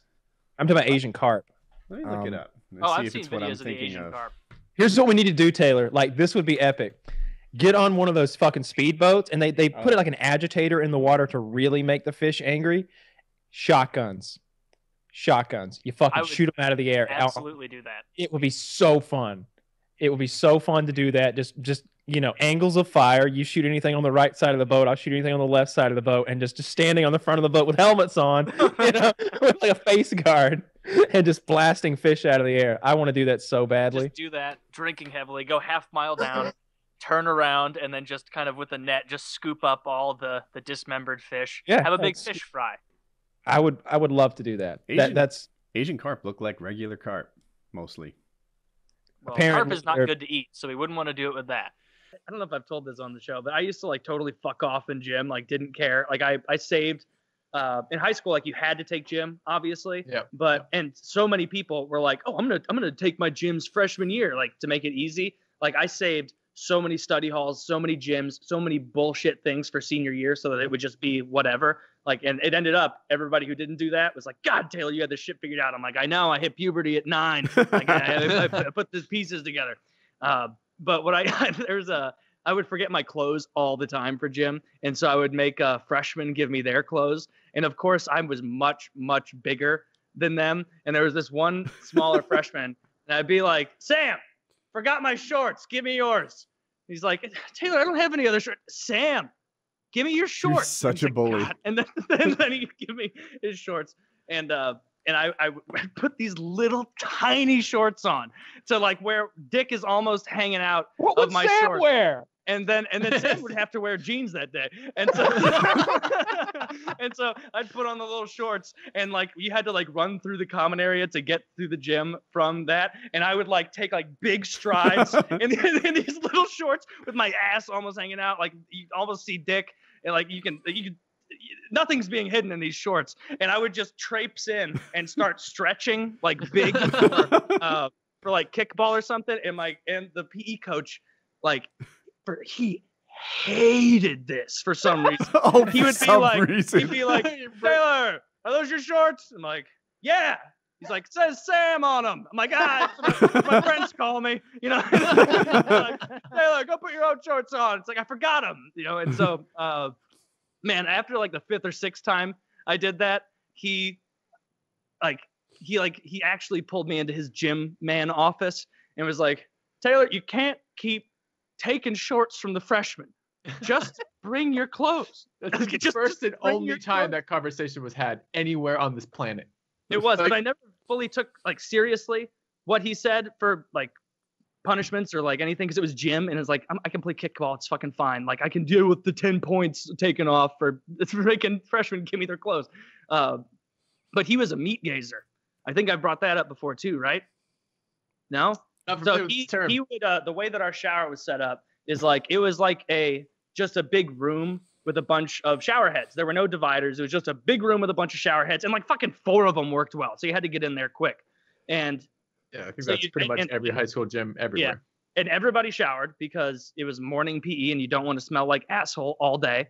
And like as you were getting out of the shower in the hallway, like where your towels were hanging up, instead of him being like around the corner, like yelling like, boys, you know, hurry up, 5 minutes till class or whatever, he would be leaning up against the wall like this, watching us dry off. Taylor, to be fair, you only have that from when you were in class, and you just literally told us a story about how you used to steal the other kids' shorts. So he might have been watching to see what you were doing to them in the shower. No, the only thing I ever did to them in the shower was make them. There's a thing you did to them in the shower? Yeah, it was. I would forget to bring shampoo, and so I would make them. There was a kid who had coconut milk shampoo, and he always, you know, I would always get that from him, and that was good. Another thing I did is I would take a plastic chair from out there, and I would leave gym like 5 minutes early. This made me laugh so hard every time. But and I was like the only senior in the class, and so you get that seniority. And so I'd like run down to the locker room, like get naked, grab one of those plastic blue chairs they would sit you with like the 3 slits in the back. I would put it right in the middle of this shower room, aim every single shower at me, and then just sit there in this chair. And then when like the freshmen came in, I'd be like, I'm not done. And then I would sit there for like a few minutes until like eventually he would come around, you know, Mr. Meat Gazer, and see all these naked freshmen and sophomores and juniors or whatever standing in the corner like, why's nobody showering? Like Taylor's got all the faucets. Oh man. Taylor, you're a bad person, and I'll explain. We taught my children, we raised this, and we're like, look, there are going to be times when you're in a position of power, and it is your job to protect people smaller than weaker than you, not to abuse them. No one ever told you that? I didn't take it to heart. No, okay. No, but like it wasn't like making people late. Like after a minute or two, it's like you get up, and of course it's a joke. It's not like nobody gets to shower because I'm in here. Give me your coconut milk shampoo. He stole their clothes. If I was Sam in this position, I would feel very abused. No, the reason that I liked it, Sam. The reason I picked Sam is because this kid, I knew him.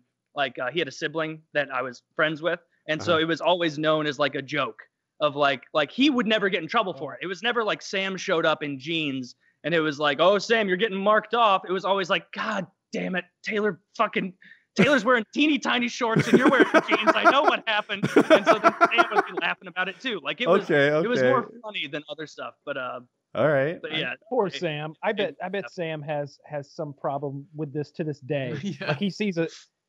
He hoards shorts now. Yes. No one fucking touches Honey, his shorts. I need to wash your shorts. No. There's a lock and a key on that, and it's like a chest of fucking shorts. Some sort of Levi-based PTSD. Yeah. Yeah, he hears like little like sounds while he's in the shower, and he's like, "Oh, my coconut milk shampoo's still here." Okay, thank God. Maybe as an adult now he has one of those car wash showers where he can put all the nozzles on himself and sit there like the king that he always wanted to be. I hope he does have that now. I do think I want that. I do think the showers with like the 2 nozzles for like his and her is fucking brilliant. Like I think that's like, and you can have a shower together. Showering together is fun. It often leads fun places. But you can also have all of the water for yourself all of the time, which is pretty fucking great. Yeah, I've got a lubricant dispenser in my shower. Really? No. A friend of mine, more of an acquaintance really, that I was in high school with, and he, everybody showered after every single sport because you get sweaty and you got classes and shit. You don't want to be that gross guy who all the girls are talking about smelling like BO. And so everybody would shower, and there's an unavoidable thing when you shower. Kyle knows this from his prison days, that you have to angle yourself toward the crowd of people because it's just a big chamber with a bunch of spigots, and you wash your hair like that, like you don't turn away. You gotta have your eyes all over. I guess you had a little more privacy than that. So there was this kid Joe that would just walk up to people, and this was not like 1 or 2 times. It made him laugh so hard to just wait until somebody turned around and was washing their hair like that, and he would run over behind him. This kid's like 5'1", little fatty, and he would go over there and he would start pissing on the back of people's like calves and thighs as he walked down. And like by the time they turn around, they're like, "Oh, what the fuck?" And he'd just run away. He's a little goblin of a guy. He'd be like, I'm gonna tell you right now. And I bet Woody agrees with me. Shout out to Joe from the shower. That's what we call an ass whooping. Yeah, I'm thinking if this happens to me, how am I supposed to react to this guy, right? Because to be honest, I'm like a 3 out of 10 mad at that. I don't care that much if he's peeing on the below the ankle while I'm in the shower. On the other hand, I feel somewhat obligated to respond. Exactly. That's the thing, right? It's not the act. It's the implied indignation. Yeah. It's that everyone knows that you just urinated on me. I feel like I have to do something to reclaim some level of dignity. Yeah, he wasn't retarded. So basically what he would do is... Wait, are we talking about retardedness? Or are we talking about like a silly guy? He's saying I'm saying he wasn't dumb. retarded. He wasn't being dumb. That's an ass whooping. He was my age. Like I guess we were like, if we were seniors at the time, whatever. And he was much, much smaller than even a lot of the freshmen, but he wasn't going up to me or other seniors. He was going up to vulnerable freshmen or sophomores, and then he would revel in the laughs of the larger people. It was a bit of pee. It's not as funny looking back. Yeah, I don't like this guy. I don't like this guy. Like, imagine this, right? If any consolation, his life is not going great. And I think I know his kink. But if I was in the shower and someone hawked up a loogie and spat it in the center of my chest, I'm in the shower. It's comparable to the other offense. It's like a 3 out of 10. But I feel like it's the disrespect. I'm not okay with someone treating me like that. I feel obligated to equalize our relationship again. Mm-hmm. Beat the shit out of him naked? Yeah. No, well, I'm more of a wrestler. No, but yeah. No, I'm gonna wait until. No, see, that's the thing. I'm gonna pretend like I don't care, and I'm gonna finish. I'm gonna rinse off, and I'm gonna go get dressed, and you're gonna come out naked, and I'm gonna beat the fucking shit out of you. I'm gonna sucker punch you right away. You're not gonna know it's coming. Yeah. There's not gonna be a whole like, hey, you did this to me, and let's shove each other 3 times each, and then let's point. No. I'm immediately going to deck you. I'm going to hit you as hard as I fucking can right here and try to knock you unconscious. And then I'm going to kick you a lot. And as I kick you, I'm going to explain to the people who are watching why I just did all of this. Do you have a 3.5-inch dick hard? Well, then why don't you try fucking a bottle of Dasani holy water? Your dick will get so big, it'll get stuck in the bottle, so pull it out quick. Oh, Lord, I feel the dick growing energy inside. The Lord your God, Jesus Christ, had the biggest penis the world has ever seen. Your dick would get stuck in the bottle if it worked. You have a real problem on your hand. Know it worked. Well, that's part of the joke. That's right. That's right. I want to keep doing pasta voice. Oh, your dick will be so big and your nipples so tiny, you won't believe your eyes. Does your bitch have some big ass nipples? Put your hand up. Put your hand up if your bitch has some big ass nipples. I see a lot of hands. I see a lot of hands in the house tonight. You want some Dasani holy water to get those nipples little. Say, Lord, give me those little nipples. Lord, give me those little nipples. Give it to me, Lord. Itty bitty nipples, give them to me, Lord. Ghost nipples. Itty bitty ghost nipples. Woo! Ghost nipples in the house, Lord. I feel the power of the Holy Ghost. No, these are holy ghost nipples.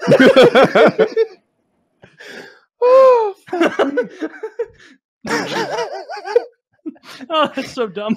I don't care if it hurts your feelings. Let's get Woody's dad on the show about our interpretation of this epistemology. I had a bunch of trees in my yard removed because they were dying and like rotting, and these people destroyed my yard. It's as though I paid for a tree removal and lawn destruction service. Like so like yeah, and they're the best at fucking biz, let me tell you.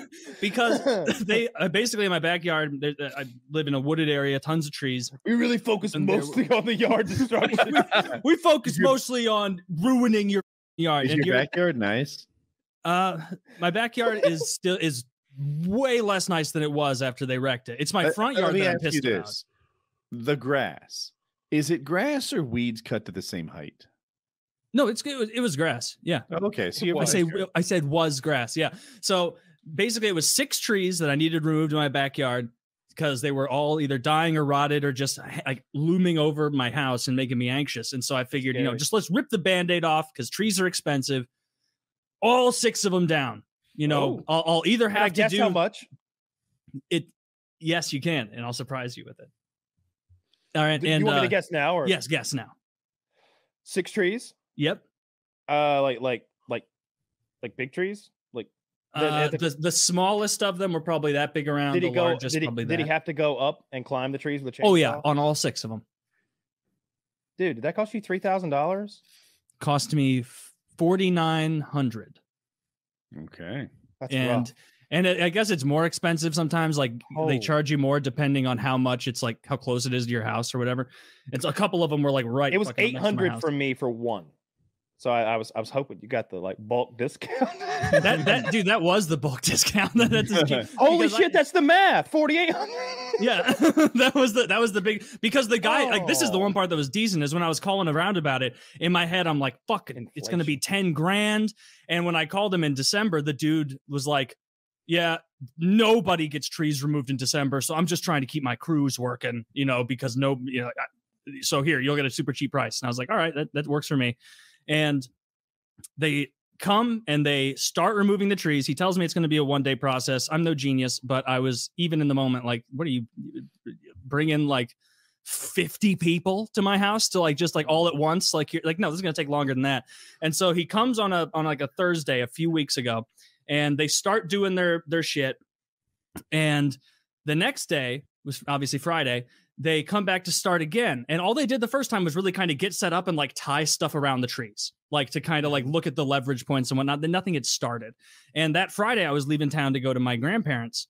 And so as I'm leaving, there's like getting a bunch of work done, like sawing the trees and everything. And I'm already noticing like my yard looks like shit.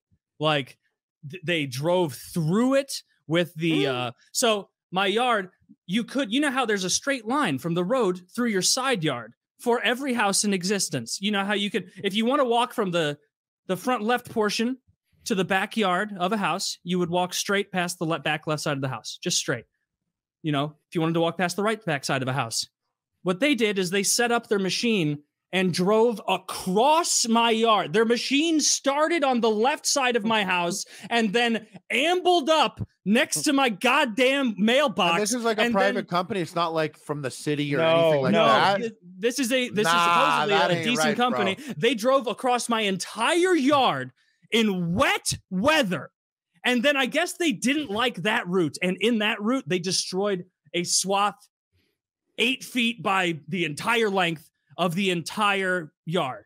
That's mud destroyed. And then I guess that approach wasn't working because while I was, I know. And while I was out of town, I guess they didn't like that route on day 2 for Saturday, because the next day they took it right to the right side of my house and they drove a whole new path through my yard, and they didn't put boards down, and it was wet. And I got home Sunday and I laughed when I saw my house. I went, that's what I because they've destroyed my yard. Yeah, it's crazy. Destroyed. That's a it's crazy, raining all the crazy time. thing There's to do. Let me ask you this. Let me real quick. When I got back on Sunday, I'm getting back from my grandparents' house. I just wanted to relax and play Age of Empires 2 all day. I'm full of steak. I've got some other steak she sent me home with. I just want to play Age of Empires 2 and get stoned and eat more steak. And I try and log on to the internet. I have no internet. These guys dug so deep into my yard without the board, with the tracks on their machine, that they physically severed my internet line. It didn't unplug it. It didn't misalign it. They drove so deep through my yard, they severed my fucking internet line. That's fucking crazy. And honestly, these I would fucking eat their children. Praise be to Allah. This guy, praise be to Allah. These guys, they came back yesterday because the guy told, I knew something was amiss because on the Friday after I left, a lady from the company called me lawns torn and up. was You're like, something's amiss. Hey, there's a bunch of stuff with your yard. We're gonna take care of it. And I was like, at my grandparents. I'm like, okay, so it's even worse than it was when I left. They came back yesterday. The owner or manager of the company, he wasn't there yesterday. I wonder fucking why. I wonder why he didn't want to fucking talk to me. And he sends his like goons, the workers, and they throw down some straw haphazardly.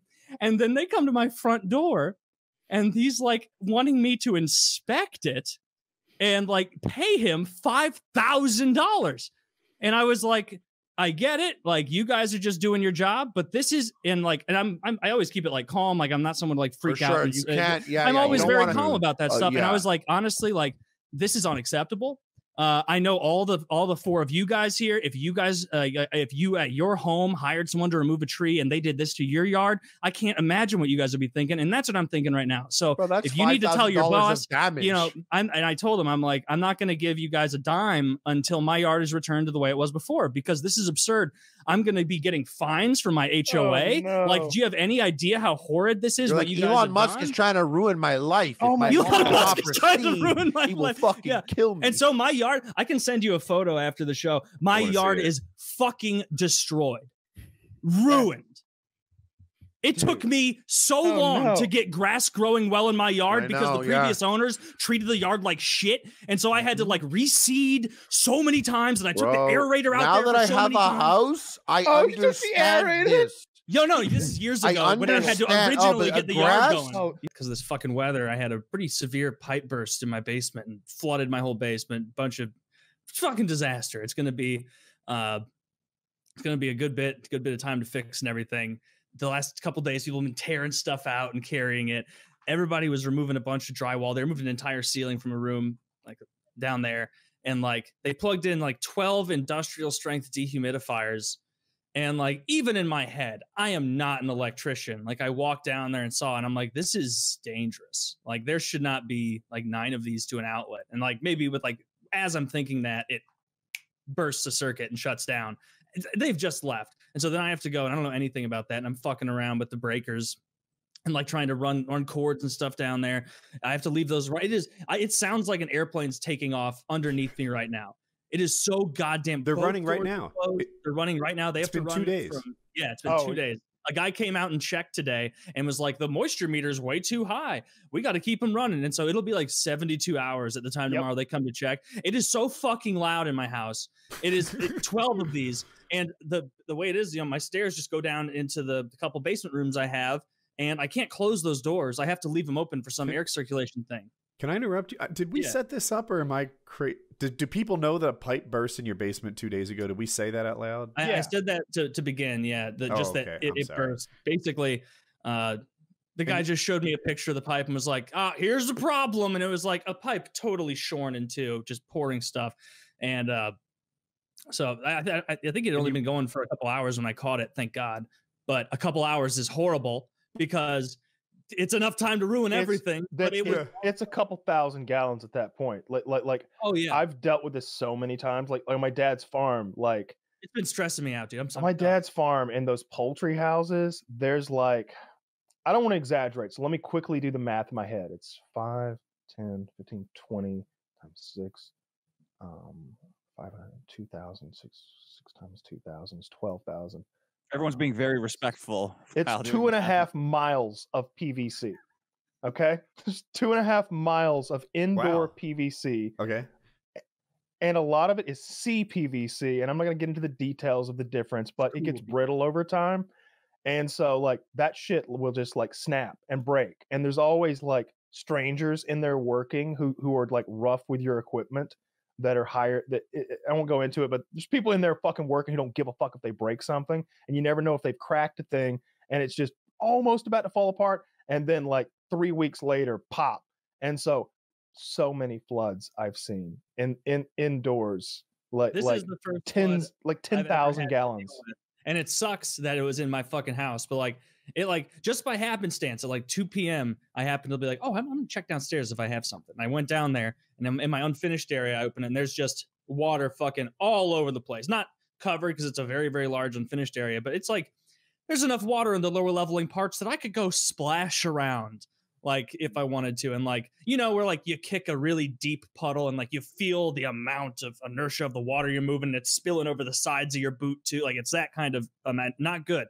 And I'm like, well, this is bad news. And so I go to the finished part of my basement and I'm like, hopefully, you know, the finished part that has, you know, drywall and fucking my TV, my pool table, my sectional, all my shit, maybe that's okay. And I walk in and it's like, you ever seen the movie like The Money Trap? Where like it looked like there was water pouring out of all the light fixtures. There was a center area where like the vent was to like heat it, and like just one of the pouring out of that. And I just was like, oh, sprinted, turn around, turn the water off, run upstairs, grab a bunch of buckets, start putting it under all of these light fixtures. I call around to 5 or 6 different plumbing emergency companies. It's -4 degrees in St. Louis at the time. And so every one of them is like, yeah, we don't have any plumbers. Everybody's doing exactly what you're calling to do. Eventually I get through to someone, they come out and start getting moving. But like, it was, it's going to take so much fucking time for them to fix all this shit. Just a pain in the ass. So at least you have insurance though. Can you imagine if this weren't insured? Because I don't know if they've given you an estimate, but I just based on what you've described, I think you've got like $15,000 to $20,000 for the damages. I would guess at least like probably around 15. I want a Twitch donation goal where you're willing to walk downstairs and show off the damage. You should do that for $1,000. For $1,000, I will go downstairs with my laptop and I will show everything. Someone would like be like using the floor plan of his house. Here's his address. So, exactly. Right. Yeah. That is a risk. So the way I would infiltrate Taylor's home for murder is all right. Yeah. I do see the flaws in these. You can see here once you get him in this pool room, there's no escape. There's no escape. One way in, one way out. Classic flaw. It would go towards the deductible though.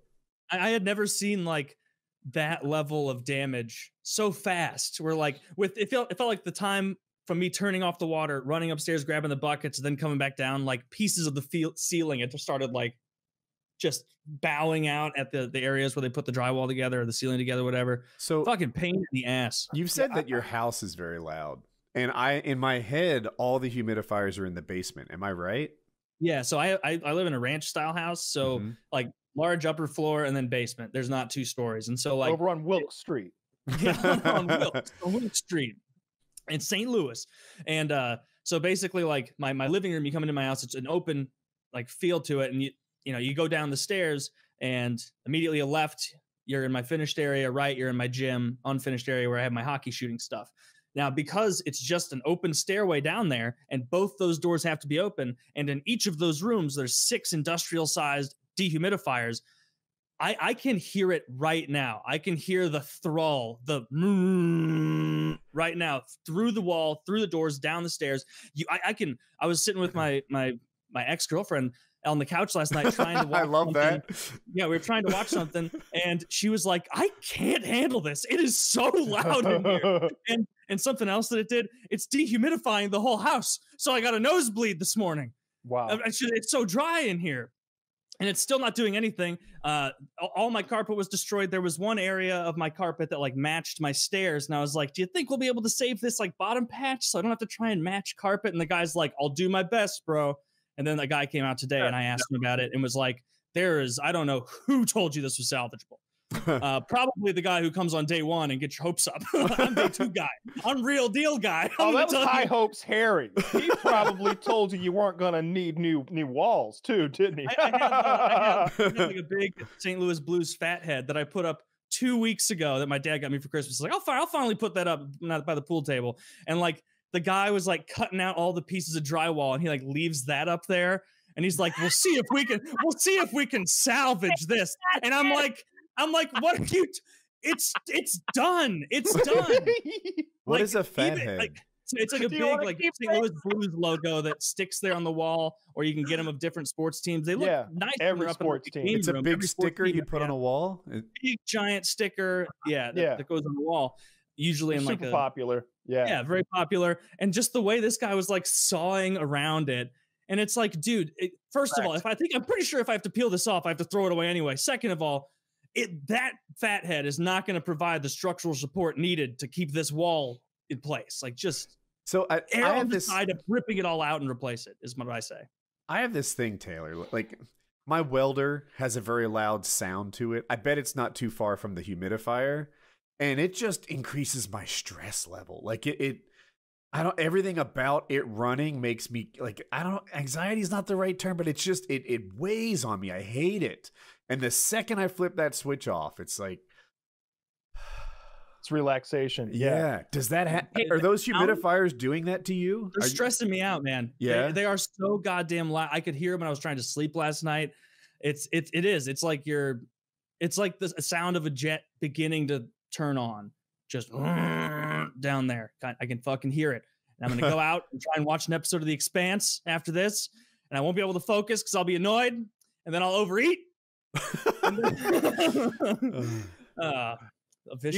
had the exact same thing happen. My basement flooded and the all of the flooring had to be ripped up. It was like I don't even remember how much the flooring cost to begin with, but it was hardwood flooring. It was, if you watch the boot camp I did with Wings, that hardwood floor that he's being like pulled, he's pulling Jeremy across, like that all had to be taken up, and that hardwood was glued down to concrete. So like these guys had to run like these giant like scrapers to like get under it and then prise it up. And every time they prise, the boards would just splinter into all these. They wouldn't come up in like even sheets because like they were so glued down. They were just splintering up. It was thousands of dollars just to get that done, and then running the dehumidifier for a long time, like a whole week. And I'd go down there like every couple of hours and dump out 3 or 4 gallons of water. It was just shocking how fast it was pulling moisture out of the air. Yeah, well, I believe they're drying it out, but like even like the area of carpet, it's dried out. Now it's just like crispy and rotten. Yeah, like, it's ruined. It's destroyed. So do you have an ETA on how much longer they're going to run? The guy who came out today was like, we're going to run it at least until tomorrow afternoon.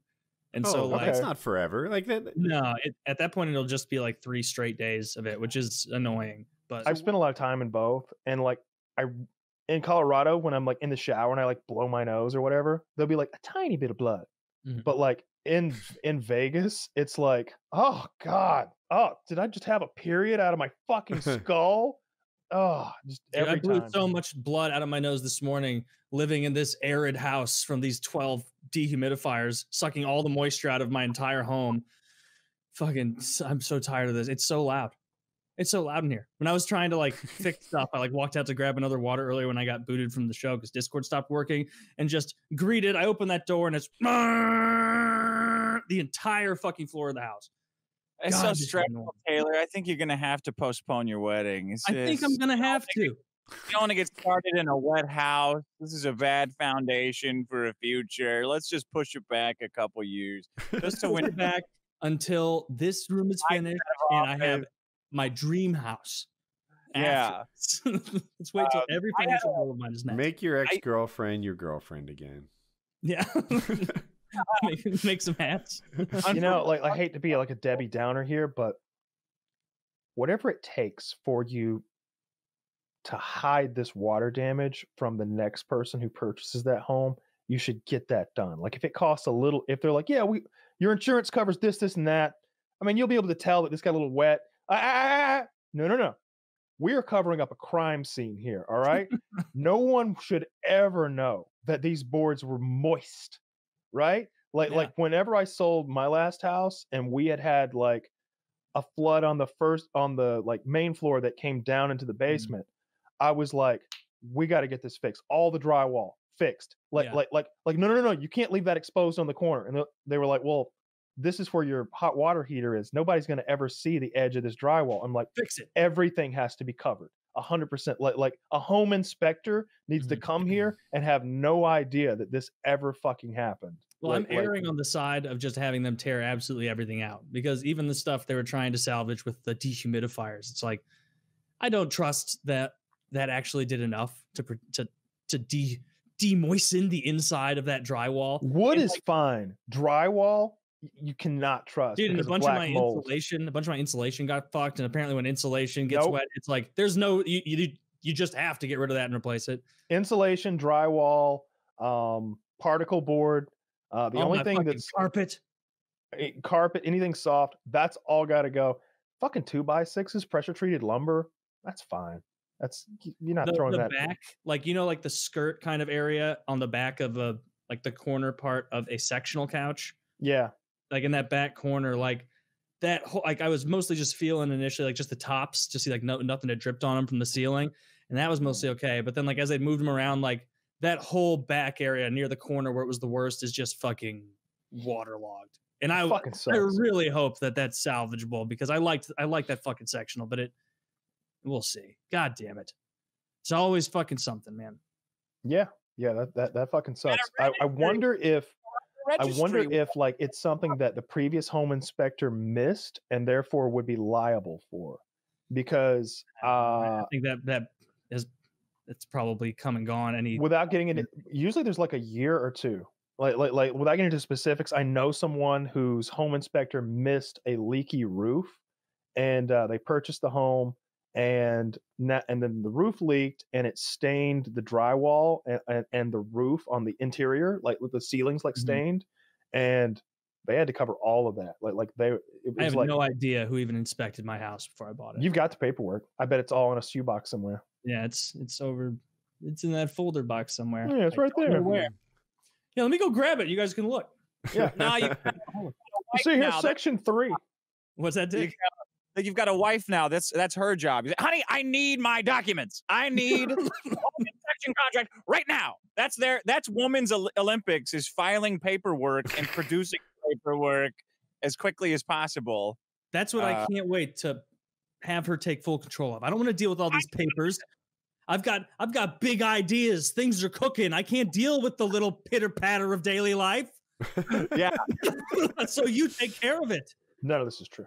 This is what happens when Woody leaves, and Chiz and Kyle. This is horse shit. This is just my podcast now. I would do things differently if I ran things around here. Oh, you bet your ass I would. Got to be quiet now, though. Boss is coming back. Jesus, where did everybody go? Yeah. This was from high school, where I went to one of this girl's. It was such like a high school way for it to happen. One of this girl's friends came to me and was like, "Hey, so and so thinks you're cute and wants you to ask her out and take her on a date or something." And I was like, "All right, well, I'm 16 now. Now it finally makes sense because I can actually drive somewhere and get someone." Because I was never about it before I could drive. Where it was like, "Hey, me and my mom will get you at 8," where it's just uncomfortable. And so I went and did that. I showed up at this dude's, this dude's house. Tell me more.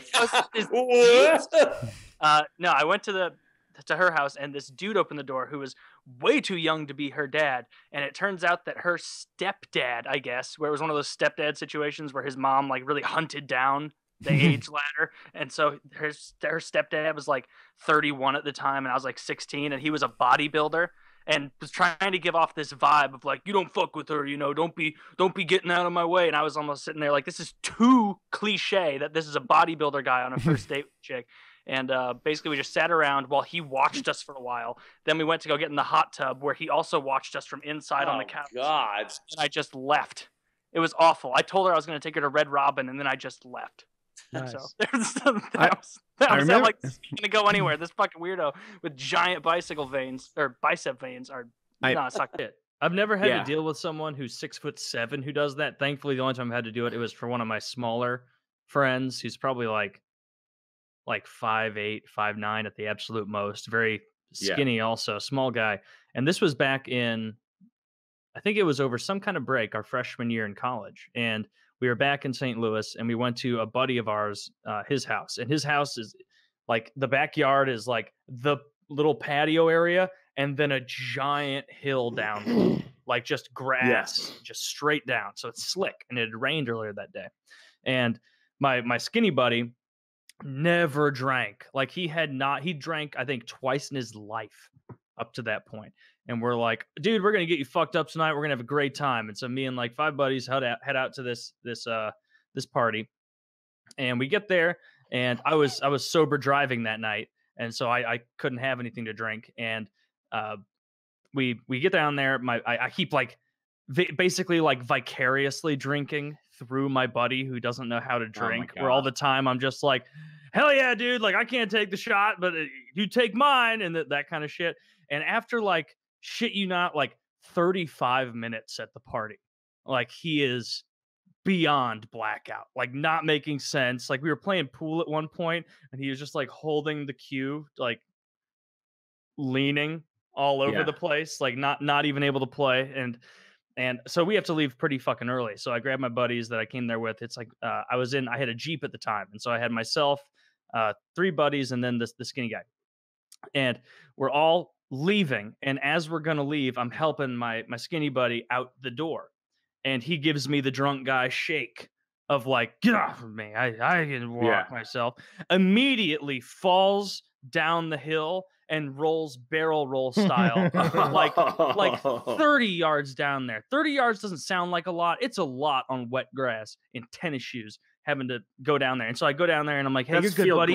You fucking got it. Like I'm giving like the pump up drunk speech where it's like, dude, you feel bad right now. You're going to be fine in an hour. You're going to be, he was not going to be fine in an hour. You'll be fine in an hour. Just come on, stand up. Let's get up there. Let's go. I'll stop and we'll get food on the way home. And he just is like, and so I was like, okay, fuck. And so I picked him up potato sack style, and I carried him up there. It took me probably 10, 12 minutes to get up there, because I would get up and then I would feel like with both my legs totally still, like the traction give out, and I just would slide back like 5 feet, trying not to fall with this fucker on my shoulder. I eventually get him back up to my car. We could throw everybody in the back, and immediately my other buddy, who's sitting next to him in the middle, goes, dude, you better not fucking vomit on me. You better not fucking vomit on me. And I'm like, dude, honestly, please don't throw up in my car. He's nonsensical. Like nonsensical. We get like 2 miles down the road, there's a CVS, and maybe 200 yards before we get to the CVS, I hear a in my back seat, and then like there's a 2-second delay, and my other buddy, who was still drunk but not that fucked up, goes, oh, fucking gross, dude. Fucking gross. What the fuck is, he's screaming at this guy. And then I pull into the CVS so I can get shit to clean it up. And me and the 2 other most sober guys, who wasn't the yeller or the vomiter, get up and start going inside. And the guy who got vomited on was so frustrated, he pushed the drunk guy into the door, but I was already out of the car. And so I was going to open it up to give him some air. I open up the door, and he falls headfirst into the concrete in a CVS parking lot. There's a guy walking in. It's 2 a.m. I don't know what the fuck he was getting. And he just like, rough night. And I was like, you piece of shit. So I went in, spent like $40. Yeah, like you had to comment on that. He had he had blood on his head. Jesus. Because he hit the concrete so hard. I didn't know he was going to fall out. I thought he was on like the middle of the car, but no, he fell right out. And I don't think he drank again for like a year after that. So we really ruined it. He's never going to be an alcoholic. So there's that. So, thank the God for point small of the miracles. story is that you saved this guy. Well, it was You more saved the this guy from funny himself. the funny journey. If anything, I harmed him by trying to get him to drink too much at the party. I was trying for him to get him to have a really, really fun time because he was a buddy of mine from high school, had to move away in like freshman year and live in this tiny little town because his dad was a pastor. And so like when he finally was back and we were all hanging out, it was like, fuck yeah, let's get shithoused. So in college, if you join a fraternity, I didn't, but I had a lot of friends who did. You have to carry around with you when you're pledging or rushing, basically a little bag full of all these like necessities that at any point an active brother can be like, hey, lighter. And one of the pledges, if they don't have a lighter available, or if they don't have a condom available, or they don't have a cigarette available, or whatever, they'll get in trouble and they'll have to do extra hazing or whatever. And so one of the things that one of my buddies had to do, it was two of them actually, because they were both pledging the same fraternity freshman year. And they had to have cigarettes, condoms, a lighter, and they had to have a pocket pussy that could be demanded from them from any active brother at any time. And so there was one sex shop that I knew of in Columbia at Mizzou. And so a ton of guys had to go there and buy like these. And the only rule was like, bring back a pocket pussy. And so all of them were going and being like, all right, where's the cheapest one? Boom, got it. Like grabbing it and bring it back. And went off without a hitch. Like this isn't like a one-day thing. You just have to have these things available. And as a joke, apparently I wasn't there. This was at the house. One of my buddies was asked, hey, give me your pocket pussy, because they'll just try and catch you, because make him be like, oh, I don't have it. And they're like, oh, 50 push-ups or whatever it is. And gave it to him. And the guy goes, this sucks. You're going to take this back, tell him it was too big, and you're going to get me a nicer one. And so this other guy had to go back to the store and return it with his brother there, making sure he said it, like in the background, like doing some perusing, and have to say, this was too big. I need a smaller, nicer one. And then had to pick one out and give it to that guy. It was just a funny little humiliation bonding thing. So how wonderful. There you go. Yeah. And who said, like, it's better than like the 80s where like getting initiated was like getting paddled a bunch. They would just, you were the pocket pussy in the 80s. It's like, all right, bend over, it's time. Going on elephant walks or whatever you got to do. I talked to my friend. Now this is the 90s, and I was like, dude, what do they make you do? What do they make you do? Can't talk about it. Can't. Eventually, because he's my high school friend and we were close, he's like, all right, well, pretty much every sorority makes you fuck, and every fraternity makes you jerk off. That's what you do. See, that's the thing I've heard in the past, and I know they don't do that anymore for the most part because they get in way more trouble. But yeah, there used to be a lot more crazy stuff, like having to wear burlap underwear for a week. Oh, no. Drive you into the middle of a cornfield, because I'm in Missouri, like drive you in the middle of a cornfield blindfolded in burlap underwear and leave you there and be like, best of luck getting back. And then like just stuff like that. Oh, fuck all that. But that was like, yeah, I'm with Kyle. Or shit. There's no. What kind of club do they have? Like, do we just get to fuck like girls all day and like rolling money? Is that your club? No, we just eat pizza, drink beer, and sleep in the smallest bed you've ever seen. Fuck your club. Fuck your club. Fuck your fucking. Sometimes club. fraternities have cooler like houses. Like it's like you can stay in the dorm that every jackass stays in, or you can be in the party house. And you go there and there's like two people to a room still, but they're lofts and they're cooler and.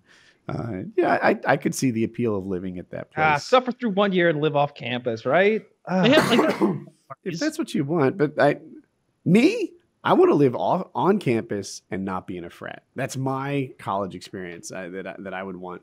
The downside of being in a frat is I feel like it's high school again. You have this big school where you can be anyone you want, and then you shrink it to just the frat community, and now it's he said, she said, and drama and. Man, this isn't really hard at all. Also, Connect 4. Losing badly at Connect 4. I played with my girlfriend at like one of those giant ones at a bar a couple nights ago, and we were like dropping the big plastic discs in, and she won in 4 moves. And I had to Wait. So you just set up a ramp for her with your 3 moves? Yeah, I just was like half not paying attention and half just not being that smart and just messing it up. And then I have to be like, actually, I'm just bored by this. Let's go play darts instead of because you can't admit you're actually dating, she would have dating a liked it. retarded person. It's like, oh, yeah, losing in 4 moves in Connect 4. That's that's kind of funny. Like, but I'm thinking about what your 3 moves had to be, right? Like, she put one down, you put the block so she could go above it, and then you put 2 blocks so that she could, do. I'm assuming she won angular, but that's not necessarily true. I think it was just flat. I think it was just flat, and I'm not going to pump my own tires on that. But yeah, it was tremendously dumb to lose that bad. I hope there were a lot of spectators on that. It makes it better. Like the whole bar. We weren't alone in there. Who's this retard? That's so nice of her to volunteer. Right. Yeah, it was kind of impolite of her to take advantage of him like that. The guy's clearly handicapped. Beating that retarded man at Connect 4. In 4 moves. God, look at the size of that guy's head. Wow. A head that big with nothing inside. Look Sorry, at those enormous candies you buy. It's just a shell. I wonder if his ears fart. Yes. This reminded me of a haircut. Did you guys ever get your hair cut by your mom when you were growing up? Yes. So I had to do that a couple times, and usually it was just a bloodbath. I looked like a real asshole. Like, you have to get a really bad haircut for someone in 3rd grade up here to say something's wrong with your hair. But that's achievable when, like, you cut it this high, and it's like that's not a natural end for hair on the back of a child's head. You're like a goddamn alien. Yeah, you look like you're wearing a baseball cap of hair without the bill. Like, that's the amount of head space it's covering. But one time my mom actually nailed it. Yeah, one time my mom got me pretty good with a decent haircut, and I went to school. The guy across the street drove me to school because he was much older, and he's like, "Oh, you're looking pretty sharp there." And I was like 8, so I'm like, "Thanks, man." And went to school, came back, and I told my mom. My mom was like, "Oh, they thought your hair looked nice, didn't they?" And they were our neighbors, and so my mom invited the 3 of them, who were all like, they're probably all like in their late 30s now. They're much older than me, and they came over to get haircuts for my mom because my mom was like, I'm really figuring it out with Taylor. Like, I'll give it to you for free. And she gave the first guy a haircut. Really not great. I'm standing there in the garage watching because I'm 8 and have nothing to do. The second guy, it's a slight bit better, so maybe the 3rd guy got a little bit of confidence. And then him, my mom just like started to feel like she was the queen of a salon, just like boom, boom, boom, boom, yeah, like going so quick. And she caught that ridge on the back of where your ear is with some clippers on the 3rd guy, and I swear to God, I didn't know this area could bleed so much. Like, she like raked it with the clippers without a guard on it and just punctured the back of the ear. And this I guess at the time, like 16-year-old kid just had blood pouring down the back of his neck in the middle of our garage. And she didn't cut my hair anymore after that, so it was a net win. It's a good thing. You might be one-eared Taylor. I might be. Yeah, that'd be even more comfortable. Make my head look smaller. So.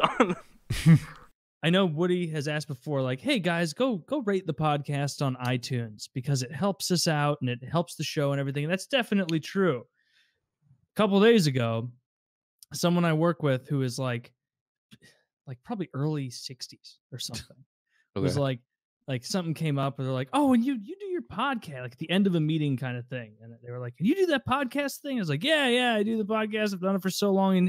And they do the thing that I dread in my professional life, which is pull their phone out and go, help me find it.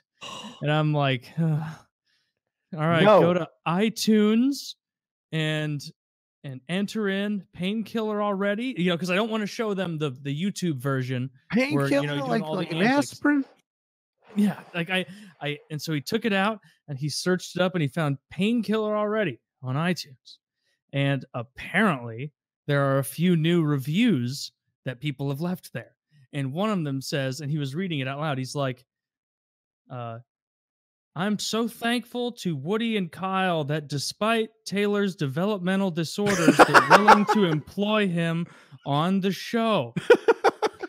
he's reading this. There's still other people in the room who I work with. Like not like every day, but people I have connections. I email every so often, like that kind of thing. And he's like, why are they saying that? Like, you're on the show with them, right? And I'm like, yeah, it was a meme cropped up that I'm mentally retarded. And so that explains that. And I was expecting him to like not get it entirely. He busted a gut about the prospect of a bunch of people on the internet saying that I was mentally retarded and writing it into iTunes reviews. So thanks, guys. Thanks for that. More reviews like that needed. Pump up our iTunes rating. It always helps. Christ. So thanks, fellas. That could have gone one of two ways, and it went the good way. So yeah, whenever they're like, help me find it. And I'm like, no, my podcast isn't for good people like you. We tell bad jokes about bad people. And no, bad jokes about good people sometimes. Yeah, like solid people. Like my grandparents refuse to look for it. They don't know what it's called. And I love that about them. Yes. Grandma says, I just don't, I know what the kind of, I can only assume the kind of things you're saying on there. And I don't want to hear my grandson saying those things. It's like, Grandma, I love you. Just continue to not know what the internet is. However, if your grandparents saw how you talked about them on the show, they would feel warm inside. They would, but they'd have to sift through 100 bogs of shit to come across one of those. You got to go knee deep in raccoon shit to get all the way to the part where Taylor is thankful for their delicious meals and his grandfather's, good times on the farm and all that stuff. Yeah. You got to go kind of talk about brothers and. I got a thing. Oh, something freaky happened to me the other day. It was like, I don't know, maybe like 8 a.m. or something a week and a half ago. And we were waking up on the weekend, my girlfriend and I had woken up first. And I got up, got a drink of water and laid back down and tried to get that extra, 40 minutes of sleep when you're still tired in the morning. And she was still totally conked out. And she sat up in that creepy way that people still dreaming do. Yeah. And she goes, Taylor, you're covered in blood. Oh, God. You're covered in blood. And then she laid back down and fell asleep. And I was like, what? So I woke her up later and was like, do you remember waking up and telling me I was covered in blood? And so where's she staying now? No, she's in the basement, manacled to the wall. Yeah. But she's like, yeah, I just woke up and I looked over and I saw you and you were just covered in blood and blood was spurting out of your chest. And I was like, wow. And so you just went back to bed? You saw that and then you just went back to bed? You didn't even try to help me? She's like, I don't know. I was just trying to go back to bed. But so now I know if I am ever bleeding to death in the middle of the night, she's not going to fucking wake up. No, you better apply your own sutures. I should.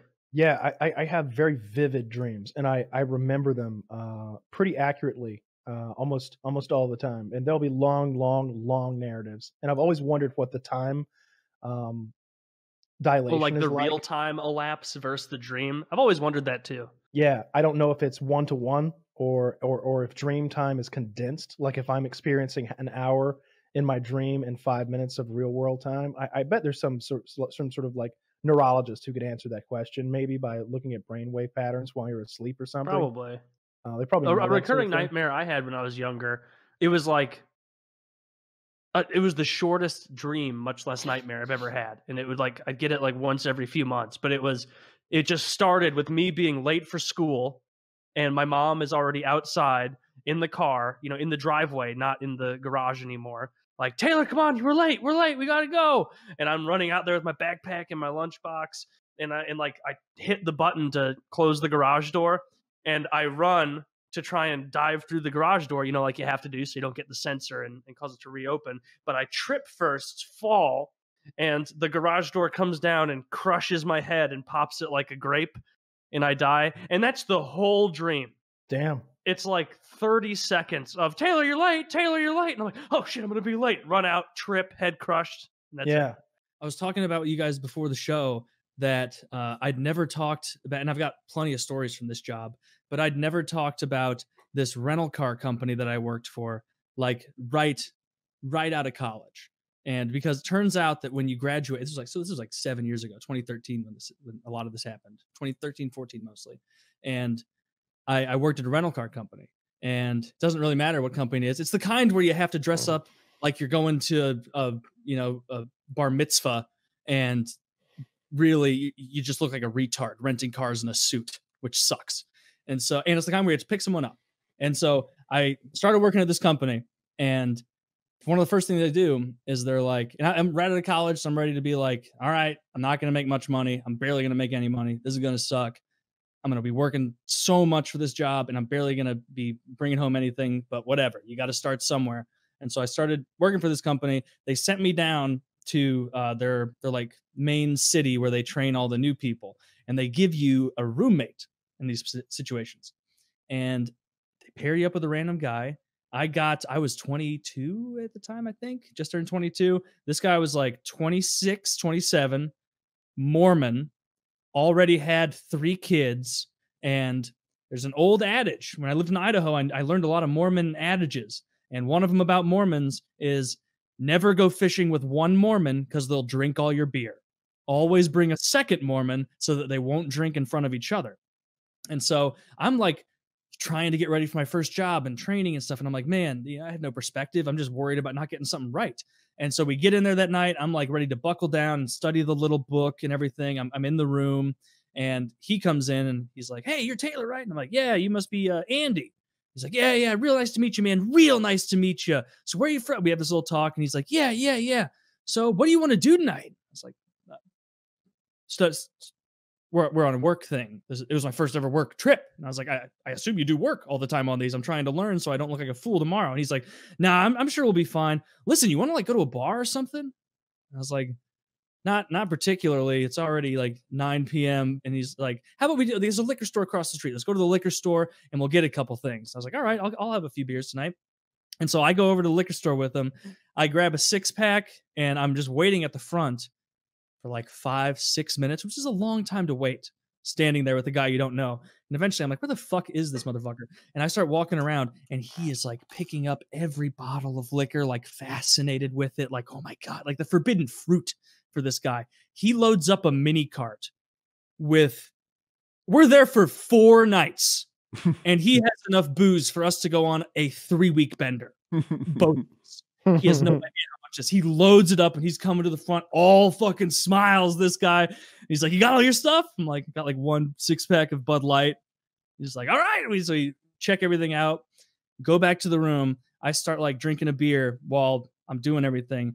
I turn around after maybe 15-20 minutes. He's drank half a bottle of vodka by himself, already blackout drunk. And this guy stayed blackout drunk for the next 4 days. He was showing up to like the work things drunk. He was out of fucking control. We would finish something up. Turns out Mormons get degenerate as shit once they get a little liquor in them. Maybe that's a rule. There was one night he was begging me. He's like, "Come on, man, it's our last night here. Come on, let's go to the hot tub at the hotel." And I'm like, okay, let's go to the hot tub. He brings the free glass thing you use to rinse your mouth out next to the sink, and a bottle of Jack Daniels that he sets next to the hot tub. And we're sitting there with like 2 other normal people, and I don't even think I brought a beer because it wasn't allowed.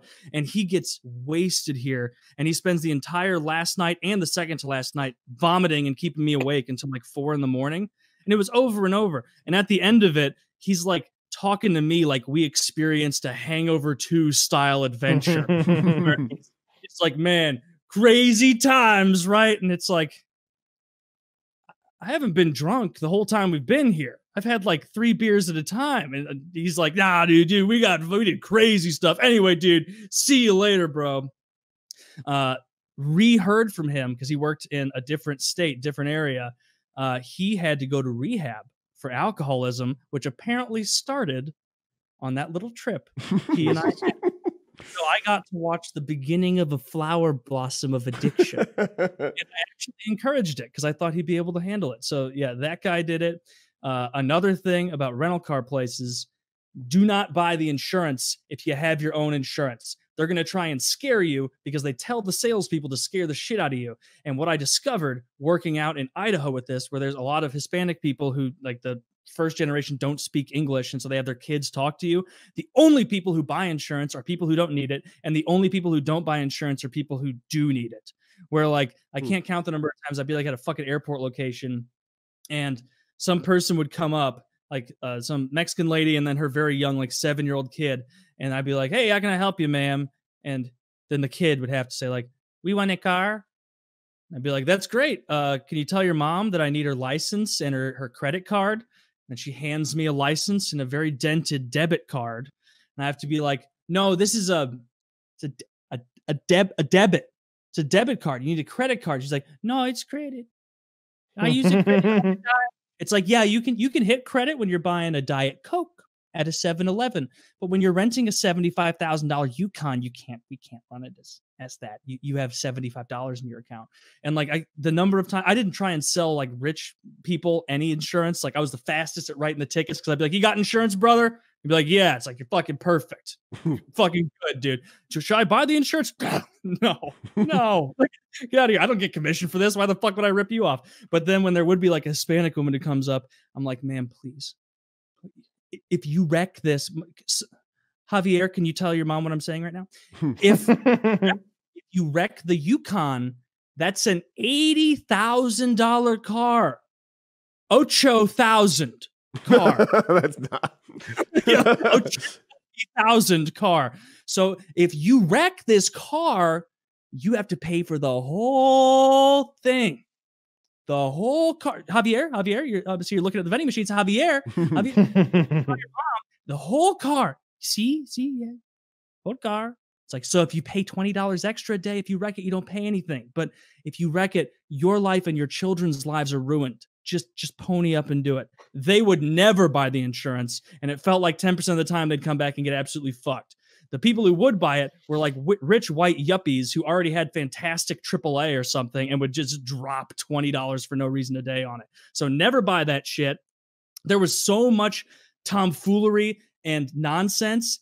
Always check your contracts from those people because they will sneak shit in order to get sales. Like they will tell you, there was one skeevy motherfucker that I worked with that was the worst about this. The forestry registry came in out of Idaho where I was. Apparently that's where the biggest conglomerate of these firefighters come from. And then they all moved from there down to fight the wildfires in California. And they had set contracts. But because we worked on a DOS system, a DOS prompt system, we could manipulate the contracts. And so there was this one bitch who, Amy, if you're out there, I hope life is going terrible for you. I hope it sucks. I hope you got divorced after you left us.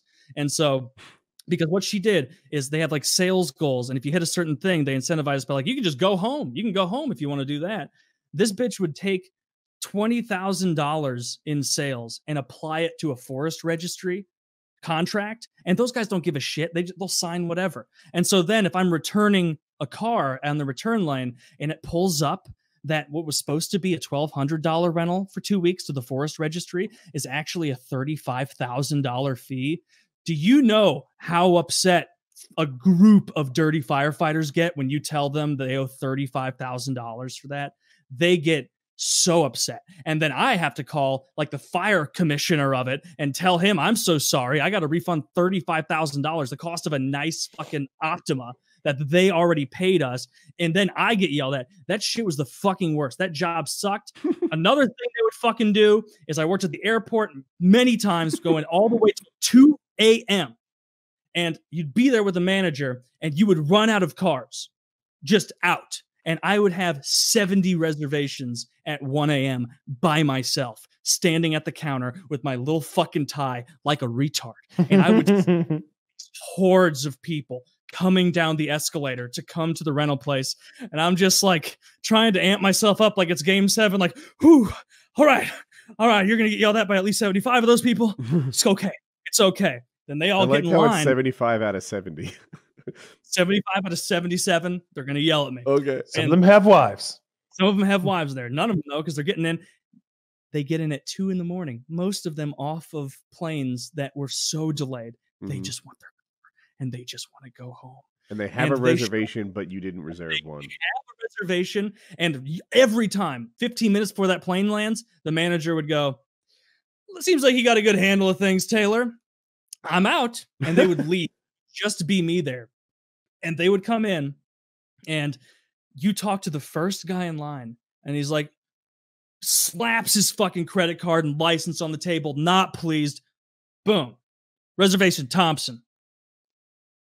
We're out of cars, Mr. Thompson. What? I have a reservation. The best you could hope for in that situation is that the guy would say the Seinfeld line, and I would go, but like that was the best you could hope. Usually you would get screamed at, berated. They'd ask for your name. They'd like call and complain. I'd have to try and be like, the reason they did this is because they're trying. By the end of my tenure at this company, I was like totally like Stockholm syndrome with the shitty customers. I'd be like, we're all in this together, guys. We're all in this together. I'm so sorry. I hate this as much as you do. I make $30,000 a year to get screamed at. I'm not happy. I'm not happy at all. And just doing that. You want to rent my car? I could use the cash. What you get to do, what you get to do then is I have to like lean over and talk to the Hertz guy and be like, Tom, please, can you get some of these people going? He's like, Taylor, I'm so sorry, dude. We got like 2 cars and I got to save them. And so I would have to stand there until like 4:30 in the morning with every one of these people, calling cab companies to take them where they need to go, then paying for it over the phone with the corporate card. And then after one of the companies runs out of cabs, I have to find a new cab company for all these people. It was the fucking worst job. It sucked. You get yelled at constantly. I would be so mad. It was awful. The only good part of that job is that if somebody came in hot and like you could even whiff just the slightest of alcohol, you could shut it down. Nope, not renting to you.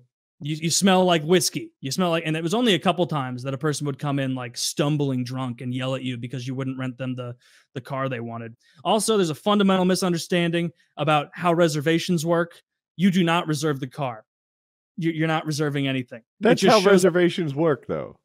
No, for everywhere else. Yeah. Rental car companies, they shouldn't call it a reservation. They should call it a consideration. They should call it a prepayment because that's what it is. You're just signing. Woody and I showed up at a hotel once, and they'd given our reservation away. Oh yeah. And I think we said, I don't think you know how a reservation works. Yeah, I think we did. How a reservation works. Do you know how many times I wanted to leap over that counter and strangle someone to death for saying that Seinfeld line for the 100th time that day? And it was infuriating because the fucking Why didn't you put a sign up that said all out of cars? We would, but there's still 80 reservations for the top of the hour, and they still think that when they hop off the plane, they're getting it. Yeah. If there was no more cars, but I had a reservation, I would think you only have the reserved cars left. I'm sure you have the vocabulary to make a sign that explains that. These people are not wanting to read. Yeah, but if you could just peel off 20% of them, I think I'd still need to hear it. I think I'd still be like, well, wait, I have a reservation. Because I know how reservations were supposed to work. Yeah. I make a sign. All reservations are null and void. We are out of cars. 0 with the word 0 cars. Now, are you out of cars or are you out of clean cars? What if I have low standards?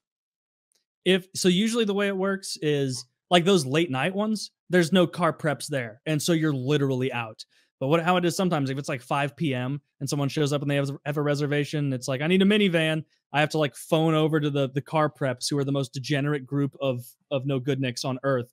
You leave anything in your rental car, that shit's getting stolen by one of the ex-cons that work in the car cleaning. I would get asked twice I knew that. a day. They were gifts all along. Twice a day, I would have to go down there with those animals and be like, did you guys find an iPad? And they'd be like, nope. Like, smile at me. And I'd be like, you motherfuckers, can you please give me the iPad? And they're like, what iPad? And I'm like, I don't get paid enough to deal with this. So I just go back and say, I don't have that. We just had, if somebody lost a Garmin or something, we just had a bucket of them. Someone could have walked up and been like, hey, I lost 100 Garmins. I'd be like, just fucking just take them. I don't give a shit. And Garmin, the GPS? Like, weren't those? GPS or something like that. Okay. This was like 7 years ago. And so people were still using some of those. Okay. And yeah, I'm trying to think of other shit that was just the fucking worst. Oh, we had I had a guy, I got in like a 30-minute argument with a guy that he was smoking in the car, and he was saying that there's no evidence of that. I know my rights. There's no evidence that I was smoking in this car. And so I did what they teach you to do, which is like open up the back rear front door, look at the bottom. There's a pile of ash there. That's how you know they smoked. Didn't have to do that though, because there were dozens of cigarette burns in the seat, in the upholstery. Wow. It was a Kia Soul, and it looked like it had been to Vietnam and back. He put out his cigarettes on the upholstery Dozens of times. Just speckled shotgun looking thing. There was no evidence. I have it. I'll have to send you guys the picture. I guarantee if I go back to like 2013, I have that shit on my phone because you'd find weird shit in people's cars. You'd find dildos, sex toys. We found a costume once where those you can are dress gifts for the cleaners, Taylor, and I'm surprised you're less appreciative. One guy we found, he called back to ask. I'll send this too. It's a giant costume that you wear over your whole body, and it has an S on it, and it makes you look like a sperm. Costume. And so this guy had to call at one point, and he was like, yeah, I left a costume in the back of the car. And I was like, what kind of costume, man? And he's like, it's a sperm costume. You know the costume, Taylor. I know. I'll send you that picture too. At the time, I just wanted to hear him say it. I had the sperm costume in the office. It was making me laugh so hard.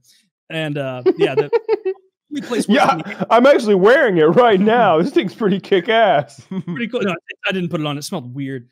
And yeah, the only place worse in the air, probably it was a little bleachy. The only place worse in the airport that I worked was at an insurance replacement branch. So you know how most times if you're renting a car out of town, you pop by a Hertz, Enterprise, whatever, you go in, just a normal what used to be a bank usually, and it's like, hey, give me whatever the hell, and they go, here you go, and they take it. An insurance replacement branch is when you get in an accident and it's at a body shop and they need to drive their shitty car, have it towed there, and then they get a horrible replacement car from you.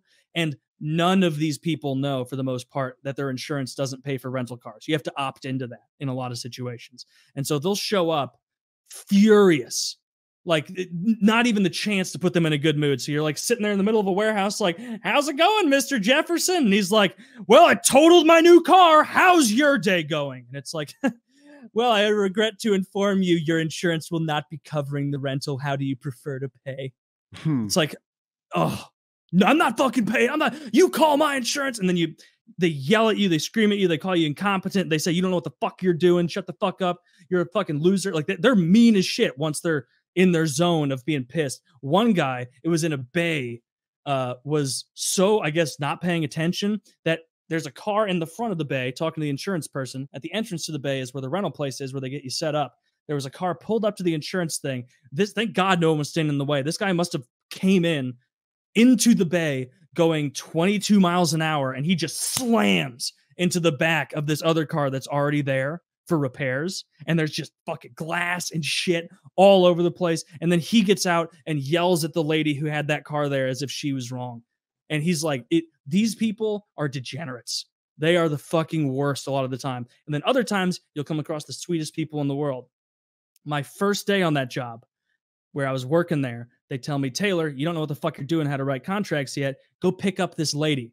She's at this apartment complex. You don't know where it is. And so I had to look it up on my phone. I get over there, and there's like, I don't know what the hell was going on, but there were like a bunch of cars on the curb with people in it. And so I pull up my car there, and I don't know where to go because it's an apartment complex where there's just like stairs come down, and I just wait. I didn't know what to do. I didn't ever number anything. I just wait. And then I'm playing on my phone, and I'm startled because the door, my rear side passenger door opens, and this woman just starts going, oh, thank God you're here. My goodness. I got to strap my kid in the back. Do you mind I do that real quick? She starts strapping her kid in. I haven't said anything at this time. She gets the kid strapped in. And she goes, I left my wallet in there. Give me 1 second. Closes the door. I didn't say anything. I haven't said anything so far. I'm now in the car alone with, I think, in possession of her child. The 4 to 5 year old child alone. And like, that is the worst parenting I've ever seen, because I was not the only guy sitting there. There were 5 or 6 people sitting on that curb in a car. I don't know why, but for all she knew, she walked up to a random car, buckled her kid in, and left, because I gave no affirmative acknowledgement of it. It was my first time. I was a little nervous. And so that was weird. Yeah, that job fucking sucked. I got to think of funnier stories for it. Right now, I'm just kind of ranting about how much I remember. It? I was desperate for money. I was just out of college. I didn't have hardly anything. Like I needed a fucking job, and they were the first one that called me back. Went in, interviewed, got it done, and I was like, that's what I got to do now. I got to make money. Yeah, rental car companies hire a lot of people fresh out of college. Every major, and they all leave within 2 years. Yep. The turnover time in those companies is the worst because you get paid shit and they work you. They tell you when you're getting the job, so you're prepared to work 48, 50 hours a week. And you're like, yeah, that doesn't sound hard. I don't think I worked 50 hours a week in the entire 2 years I was there. It was like always 60, 70, so much time. And you've never felt like as much of a fucking goober as when you show up to your new job wearing nice clothes, and the first thing they tell you to do, nice ass new patent leather shoes, and the first thing they tell you to do is to go wash a car in a bay with an indented part that goes to a drain. And so day one, you've got soap that's ruined your shoes in the bottom of your pants, and you're sitting there in the heat of the summer scrubbing a Honda Odyssey in the middle of a damp bay in a suit like an asshole. I would quit. I would quit on day one. I had a friend. He wasn't at my high school. He was a kid I knew through hockey at a different school in the area. But it was like a year and a half after we graduated that he got in trouble for. He had one of those, those cars that you can buy, like a cop car that's just an old cop car, and they still have that like spotlight on the front. And so every time they drive around you, you're like, oh shit, and then someone drives by and you're like, well, fuck you, man, that's fucking ridiculous. And he had one of those cars, and he bought on the internet, or I don't even know where he got it. It had to be like a pawn shop, one of those like those old cop movies where it's like, turn them on, boys, and they like put that thing on the top, and it's like one of those circles. There's just one light. And he got in trouble for it. He was just pulling people over, pretending to be a cop, and he wasn't like getting out and being like, "Give me your papers" and everything, because he was just like, they'd know like you're not a cop. So he just pull him up, sit there for a couple minutes, freaking him out, and then just leave. And he got in trouble for that because eventually someone told me that he pulled over an undercover cop, but that seems like it's so far fetched that can't be true. So I don't know how he eventually got caught, but that's a serious crime. To be driving around pretending to be a cop, pulling people over. I would never do that. I'd heard of people doing that, and inevitably you hear the same thing. Oh, then he pulled over a cop. That's how it always ends. And I'm like, I'm not testing my luck at this. This is like the worst game of blackjack ever. Like, I'm going to jail at the end of this night. And the fun of it, like, where is it even? I guess if you went out and got a police uniform and a ticket book, and you just went and really like played like you were a super trooper and fucked with people, talking about chicken fucker and having a good time. Maybe it's funny, but even then, it's not worth the risk. It's a serious crime and it's a big deal, but I feel like it's hard to measure, and I wouldn't know how to quantify this in law. But how serious it is almost dependent on what's in the guy's heart. Right? If you're abusing public trust in an effort to get girls to like blow you to get out of tickets, that's a really big deal. But your friend sounds like he just had an odd sense of humor and was doing it for yucks. Yeah. And there was never any chance of, like serious abuse of power other than a 60-second delay. No, he wasn't a bad guy. He was just, I haven't spoken to him in years. He was just kind of an idiot. Which you have to be to drive around and pull people over like that, because there's no winning. Like, best case scenario is you pull over like 8 people in a row one Saturday night and you're like, man, what a hoot, and then you go home. Like, exactly. Worst case scenario is like you go to jail, and it's like, well, hope you weren't into guns or voting. Like, because that's not in the tea leaves for you the rest of your life. Yeah, that's so much of what you have to do with vet. Like, I remember when I was in college, my brother was in high school. He had like younger high school. He had like a sandwich, a peanut butter sandwich with like cooked weed in it that he like made a firecracker with or something, like where you put it in the oven with the weed on it. And this literally happened twice. And he just left a weed sandwich under his bed. And this is a long time ago. And we were just sitting around in the living room, me and my mom, my brothers, a couple people. And Tobo, our little Bichon Frise, comes out. And he's acting normal at first, but then like after a bit, he's like, like stumbling. He's having trouble like moving correctly. And then it gets to the point where he's just like almost comatose on there, like tongue out, eyes red as the devil's dick. And for maybe an hour, my youngest brother was like, I don't know what's up with him. I don't know what's wrong with him. And then finally we got him to admit, he's like, I'm sorry.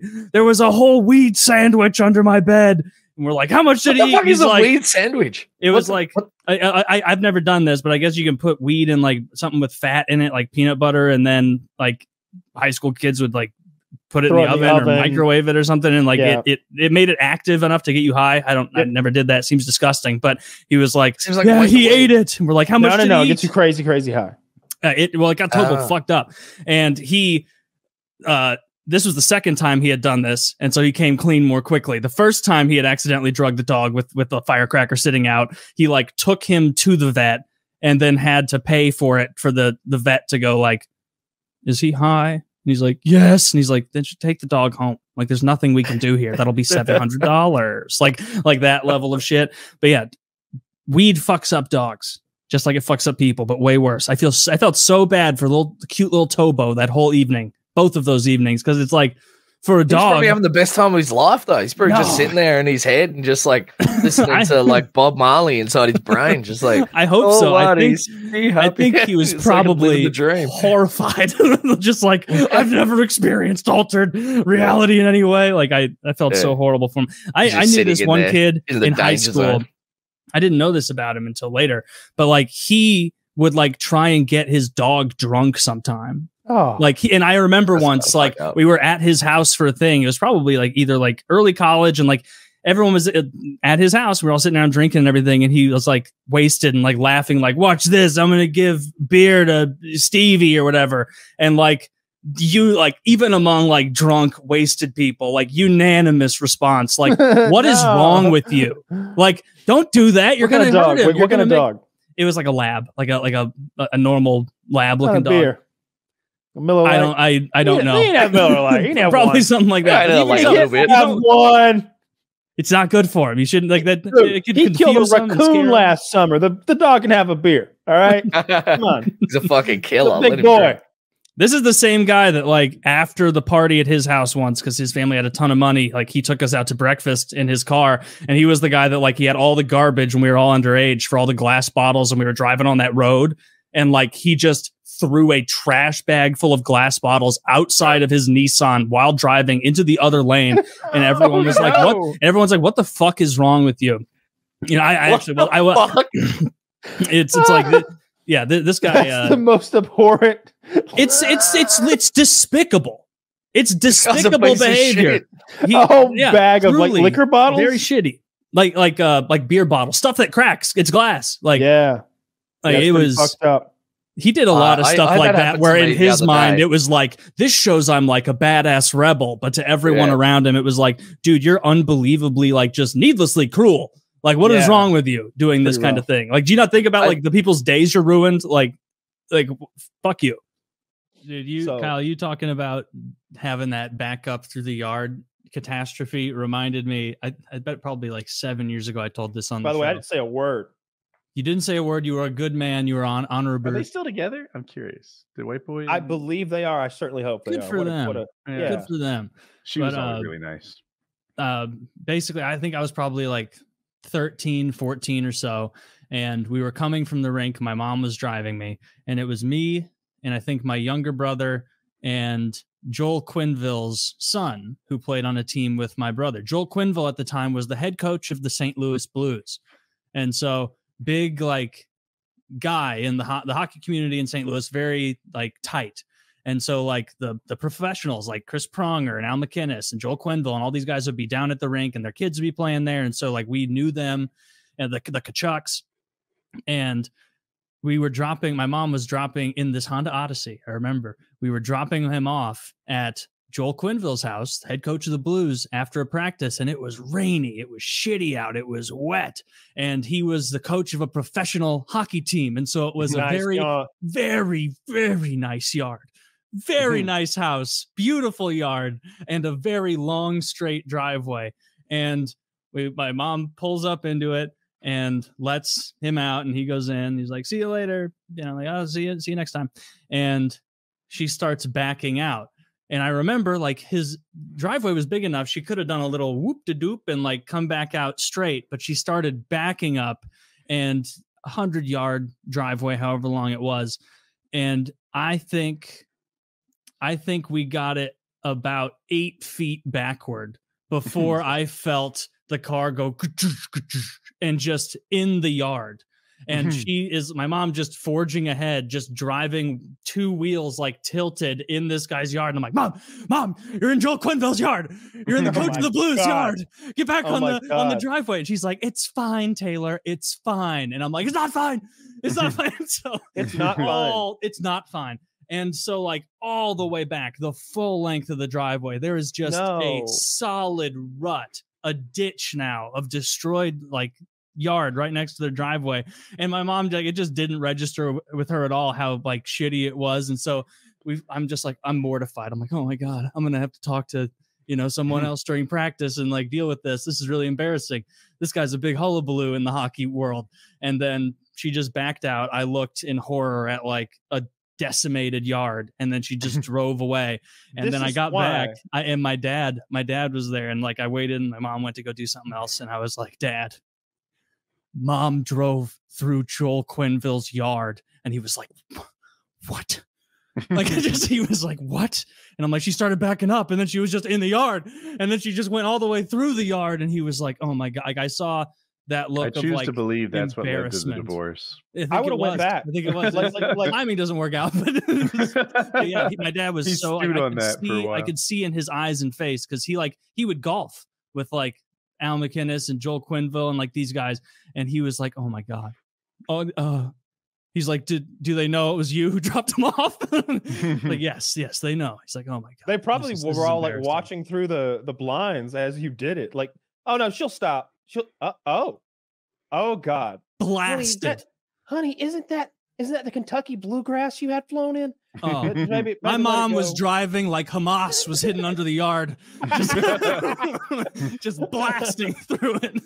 So your father was friends with Quenneville and McGinnis and Pryor? Yeah, like because they like we played hockey at the same club, and so like a lot of these guys played golf together. And like what helped is that my dad is a ridiculously good golfer, like absurdly good. People will be like, "Oh, I'm really good at golf," and then they play with my dad, and he blows them out. He plays nonstop all the time. And so these guys, like when people retire from hockey, they start playing golf, and so they wanted someone good to play with them, and so they would invite him to come play, and that was neat. So I got to like hang around the Blues. Why is it fun to have somebody good with you?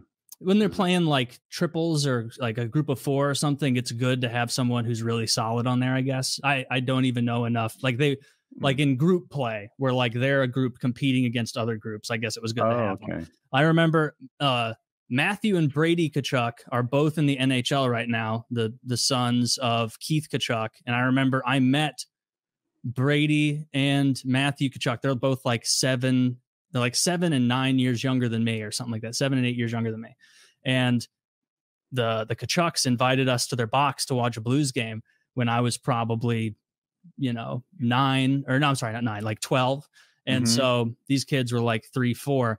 And I remember my dad like giving me a talk like the whole way up there. He was like, "You behave. We are with Blues players and we're going to their box and you will behave." And I remember being like, "I do behave. Like, I don't know what I'm going to be in trouble for," but like I was on my best behavior. And like every so often I would just like, cause all the adults were talking behind me and I was sitting in those little chairs up a little closer to that mini glass that overlooks the ice. And then I would like get up every so often and go get a Coke because I wanted a soda. And like, that was my big, "Oh my God, it's a box, as many hot dogs and sodas as I please." And so I was doing that the whole time. And I had to end up getting multiple sodas because I would go get a Coke, I would open it and then like drink some, put it next to me. And then it was either Matthew or Brady Tkachuk, probably Matthew at the time, who was like 4 years old. He came over and he just kept knocking my soda over. Like this little kid, he just kept going, whap. And I remember in my head being like, "That's Keith Tkachuk's kid, and Dad said to behave." And so I just would like, "You're like, good pick hit, up, little yeah, good hit, little guy." And so I just pick up the soda and throw that one away, and then open up another one. And then he'd come over like 10 minutes later and bah, knock my soda over again. Oh, got And so another I one. just- 2 points Yeah. for you. You, Matthew. Little did I know he'd be an NHL Hey, I'm Taylor, superstar. by the way. We should be friends for life. We should be great friends. Yeah, I'm thinking about it. I have a bunch of good like hockey stories knowing those guys. Eric Johnson was the first overall pick by the St. Louis Blues in 2006, I want to say. So I was 15, he was 18, and he was boarding with the McKinnis's at Al McKinnis's house, and which is pretty common if you're like a young 18-year-old first-round draft pick, first overall especially, that you're going to go to the NHL right away, more likely than not. And so they'll board you with an existing NHL family with people on there so that you can kind of get acclimated. And I knew Al McInnes's son at the time. And so he and I were playing shinny hockey in Al McInnes's basement, which is like a little where you know, those little tiny hockey necks, like yay big, made of plastic, and then those little plastic sticks with the foam ball. And basically you're on your shins, you're on your knees, and it's one-on-one, and you're trying to play hockey versus it's so much fun. Shinny is great. And me and Al's son were playing, and because I'm a goalie, it gives me a tremendous advantage in this game because second nature, I'm always keeping myself square to the net. Whereas someone who plays forward or defense isn't going to be doing that as much. They're going to leave open scoring opportunities.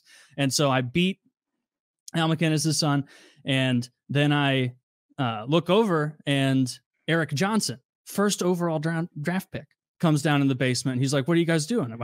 At this time, Al McInnes's son is like 1 year younger than me. I'm 3 years younger than Eric Johnson. And he's like, "I want to play." And he's like an 18-year-old first round draft pick in the NHL. And so he's unbelievably competitive, unbelievably competitive. And I won. I beat Eric Johnson. Shout out you, Eric Johnson. Has a good career. Loser. Eric Johnson, loser. You're lucky we're giving you this attention. Oh, yeah, you're welcome, Eric. And so we were playing, and like at first it started off where he wasn't going that hard on me. And then he realized like, oh, this kid's like, and I'm also like a pretty big 15-year-old. And so by the end of the game, he and I are both sweaty. And he's like, when I have possession of the puck, he's like leaning on me like hard, trying to move me. And I'm like trying to bounce it off the wall to get it into the net. And I won. And he got like he kind of got up like with a little bit of a huff. Fuck. Like mad about it. And I remember for a long time, I'm 32 now. And I still remember that and being like, hell yeah. Yeah. The king of shinny. 0 if you wanted. Yeah, I could have. And by that, doing a little college football math, I should have been the first overall draft pick in the NHL. I mean, I bet if some of those scouts had seen that shinny footage, they may have had some other ideas. They would have. I kicked ass at shinny. So Eric Johnson, invite open. You want a rematch? Anytime, any place. Oh, I've made $100 million and won Stanley Cups. Who cares, brother? I took you down in Al McInnes's basement in 2005. Basement champion. Yeah. Did you guys know any like professional athletes growing up, or like? No. My father knew Pat Croce. I forget where you're from. You guys know any celebrities or anything as a child? You know, hang out with them and stuff, befriend them? No, it's just because we play hockey in the same circles. There was this one guy who I didn't even know very well. He wasn't a good buddy of mine. This is only maybe 3-4 years ago that this happened. And it was a dude that I didn't know at all, but one of my really good buddies that I trust a lot was like, "Hey, I met this guy. This is when I lived in the city." He's like, and he needs help moving. And you were going to come by my place anyway. And he lives in the same complex as me. And we were going to barbecue. Can you just help him move some stuff real quick? And I was like, "Oh, I guess I can." And so this guy, I don't know at fucking all. Like, it immediately becomes like the moving nightmare where I get conscripted into helping my buddy move. And I know my buddy's going to help because he's like a big MMA guy, pretty jacked. And then his friend is just this pudgy dude who's kind of small, not very useful. And he's just like directing us rudely on how to maneuver things, how to carry things. And it's like the whole time I was thinking like this, I wanted to be like, you met me 8 minutes ago and I'm carrying your couch. Go fuck yourself. Like, what is wrong with you? I wanted to just drop it, but I forged ahead for my buddy because I told him I would do it.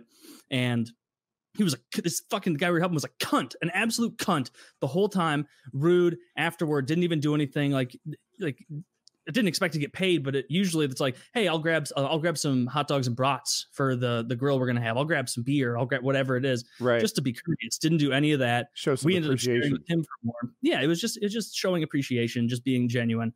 And that guy after that ended up being pretty nice for a while, kind of similar to your story, where it was like, oh, he's kind of nice. And then at one point, I think it was Halloween like 3 years ago, and he kept telling me, he's like, hey, we're going to go to this bar. I know everybody there. I'm the only one that can get us in. And I was like, I don't really care if we go to that bar or not, man. Like, we can, we're bigger people. Not everybody wants to go.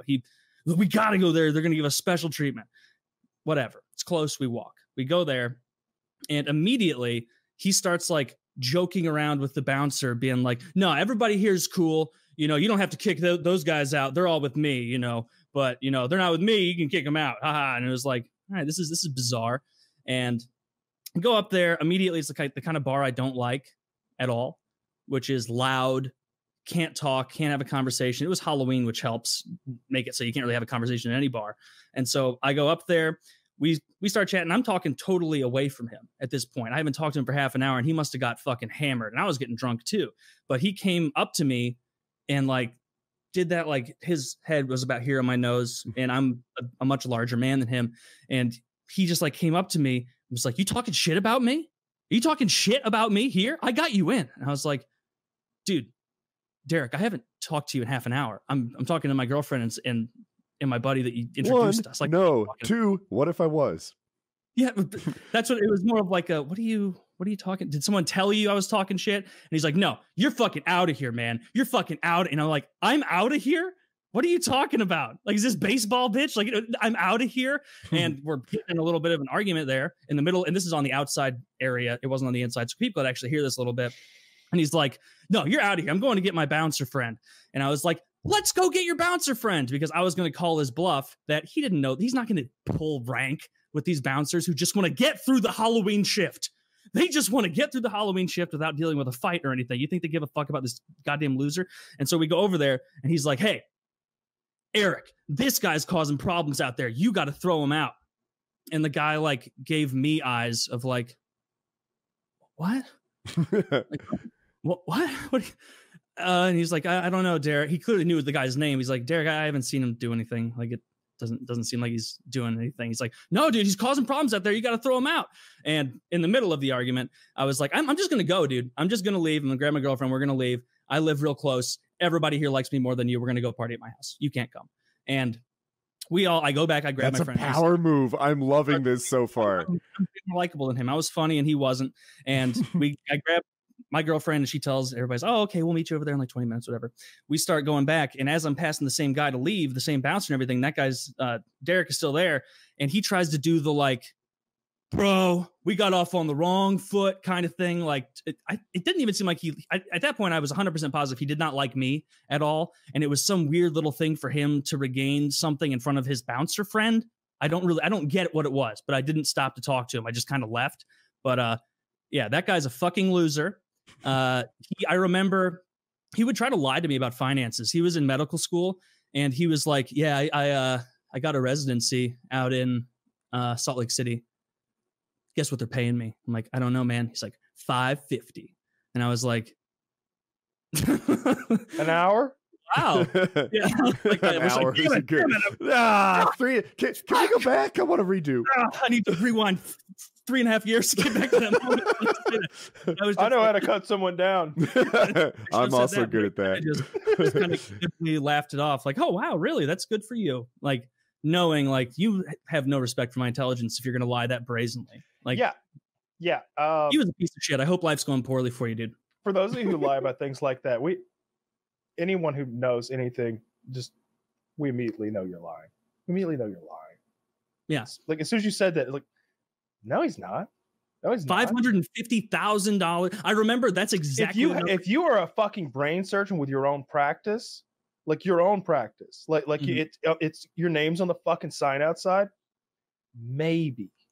Yeah, a lot of specialists can make that much. Like cardiac surgeons can make $550. But if you're the cardiac surgeon at the ER, you're not making $550. No. Oh yeah, I don't know. I did. No. I did. You're making for doctors. Yeah, you're making high twos or something. You're not making $550. $550 is an enormous amount of money for. Look, some of the people operating at the hospitals have their own firm, right? You know, their own practice. Like, but yeah. Anyway, that's not what this guy's situation was. He was starting. No, he's a resident. He's saying he's a resident.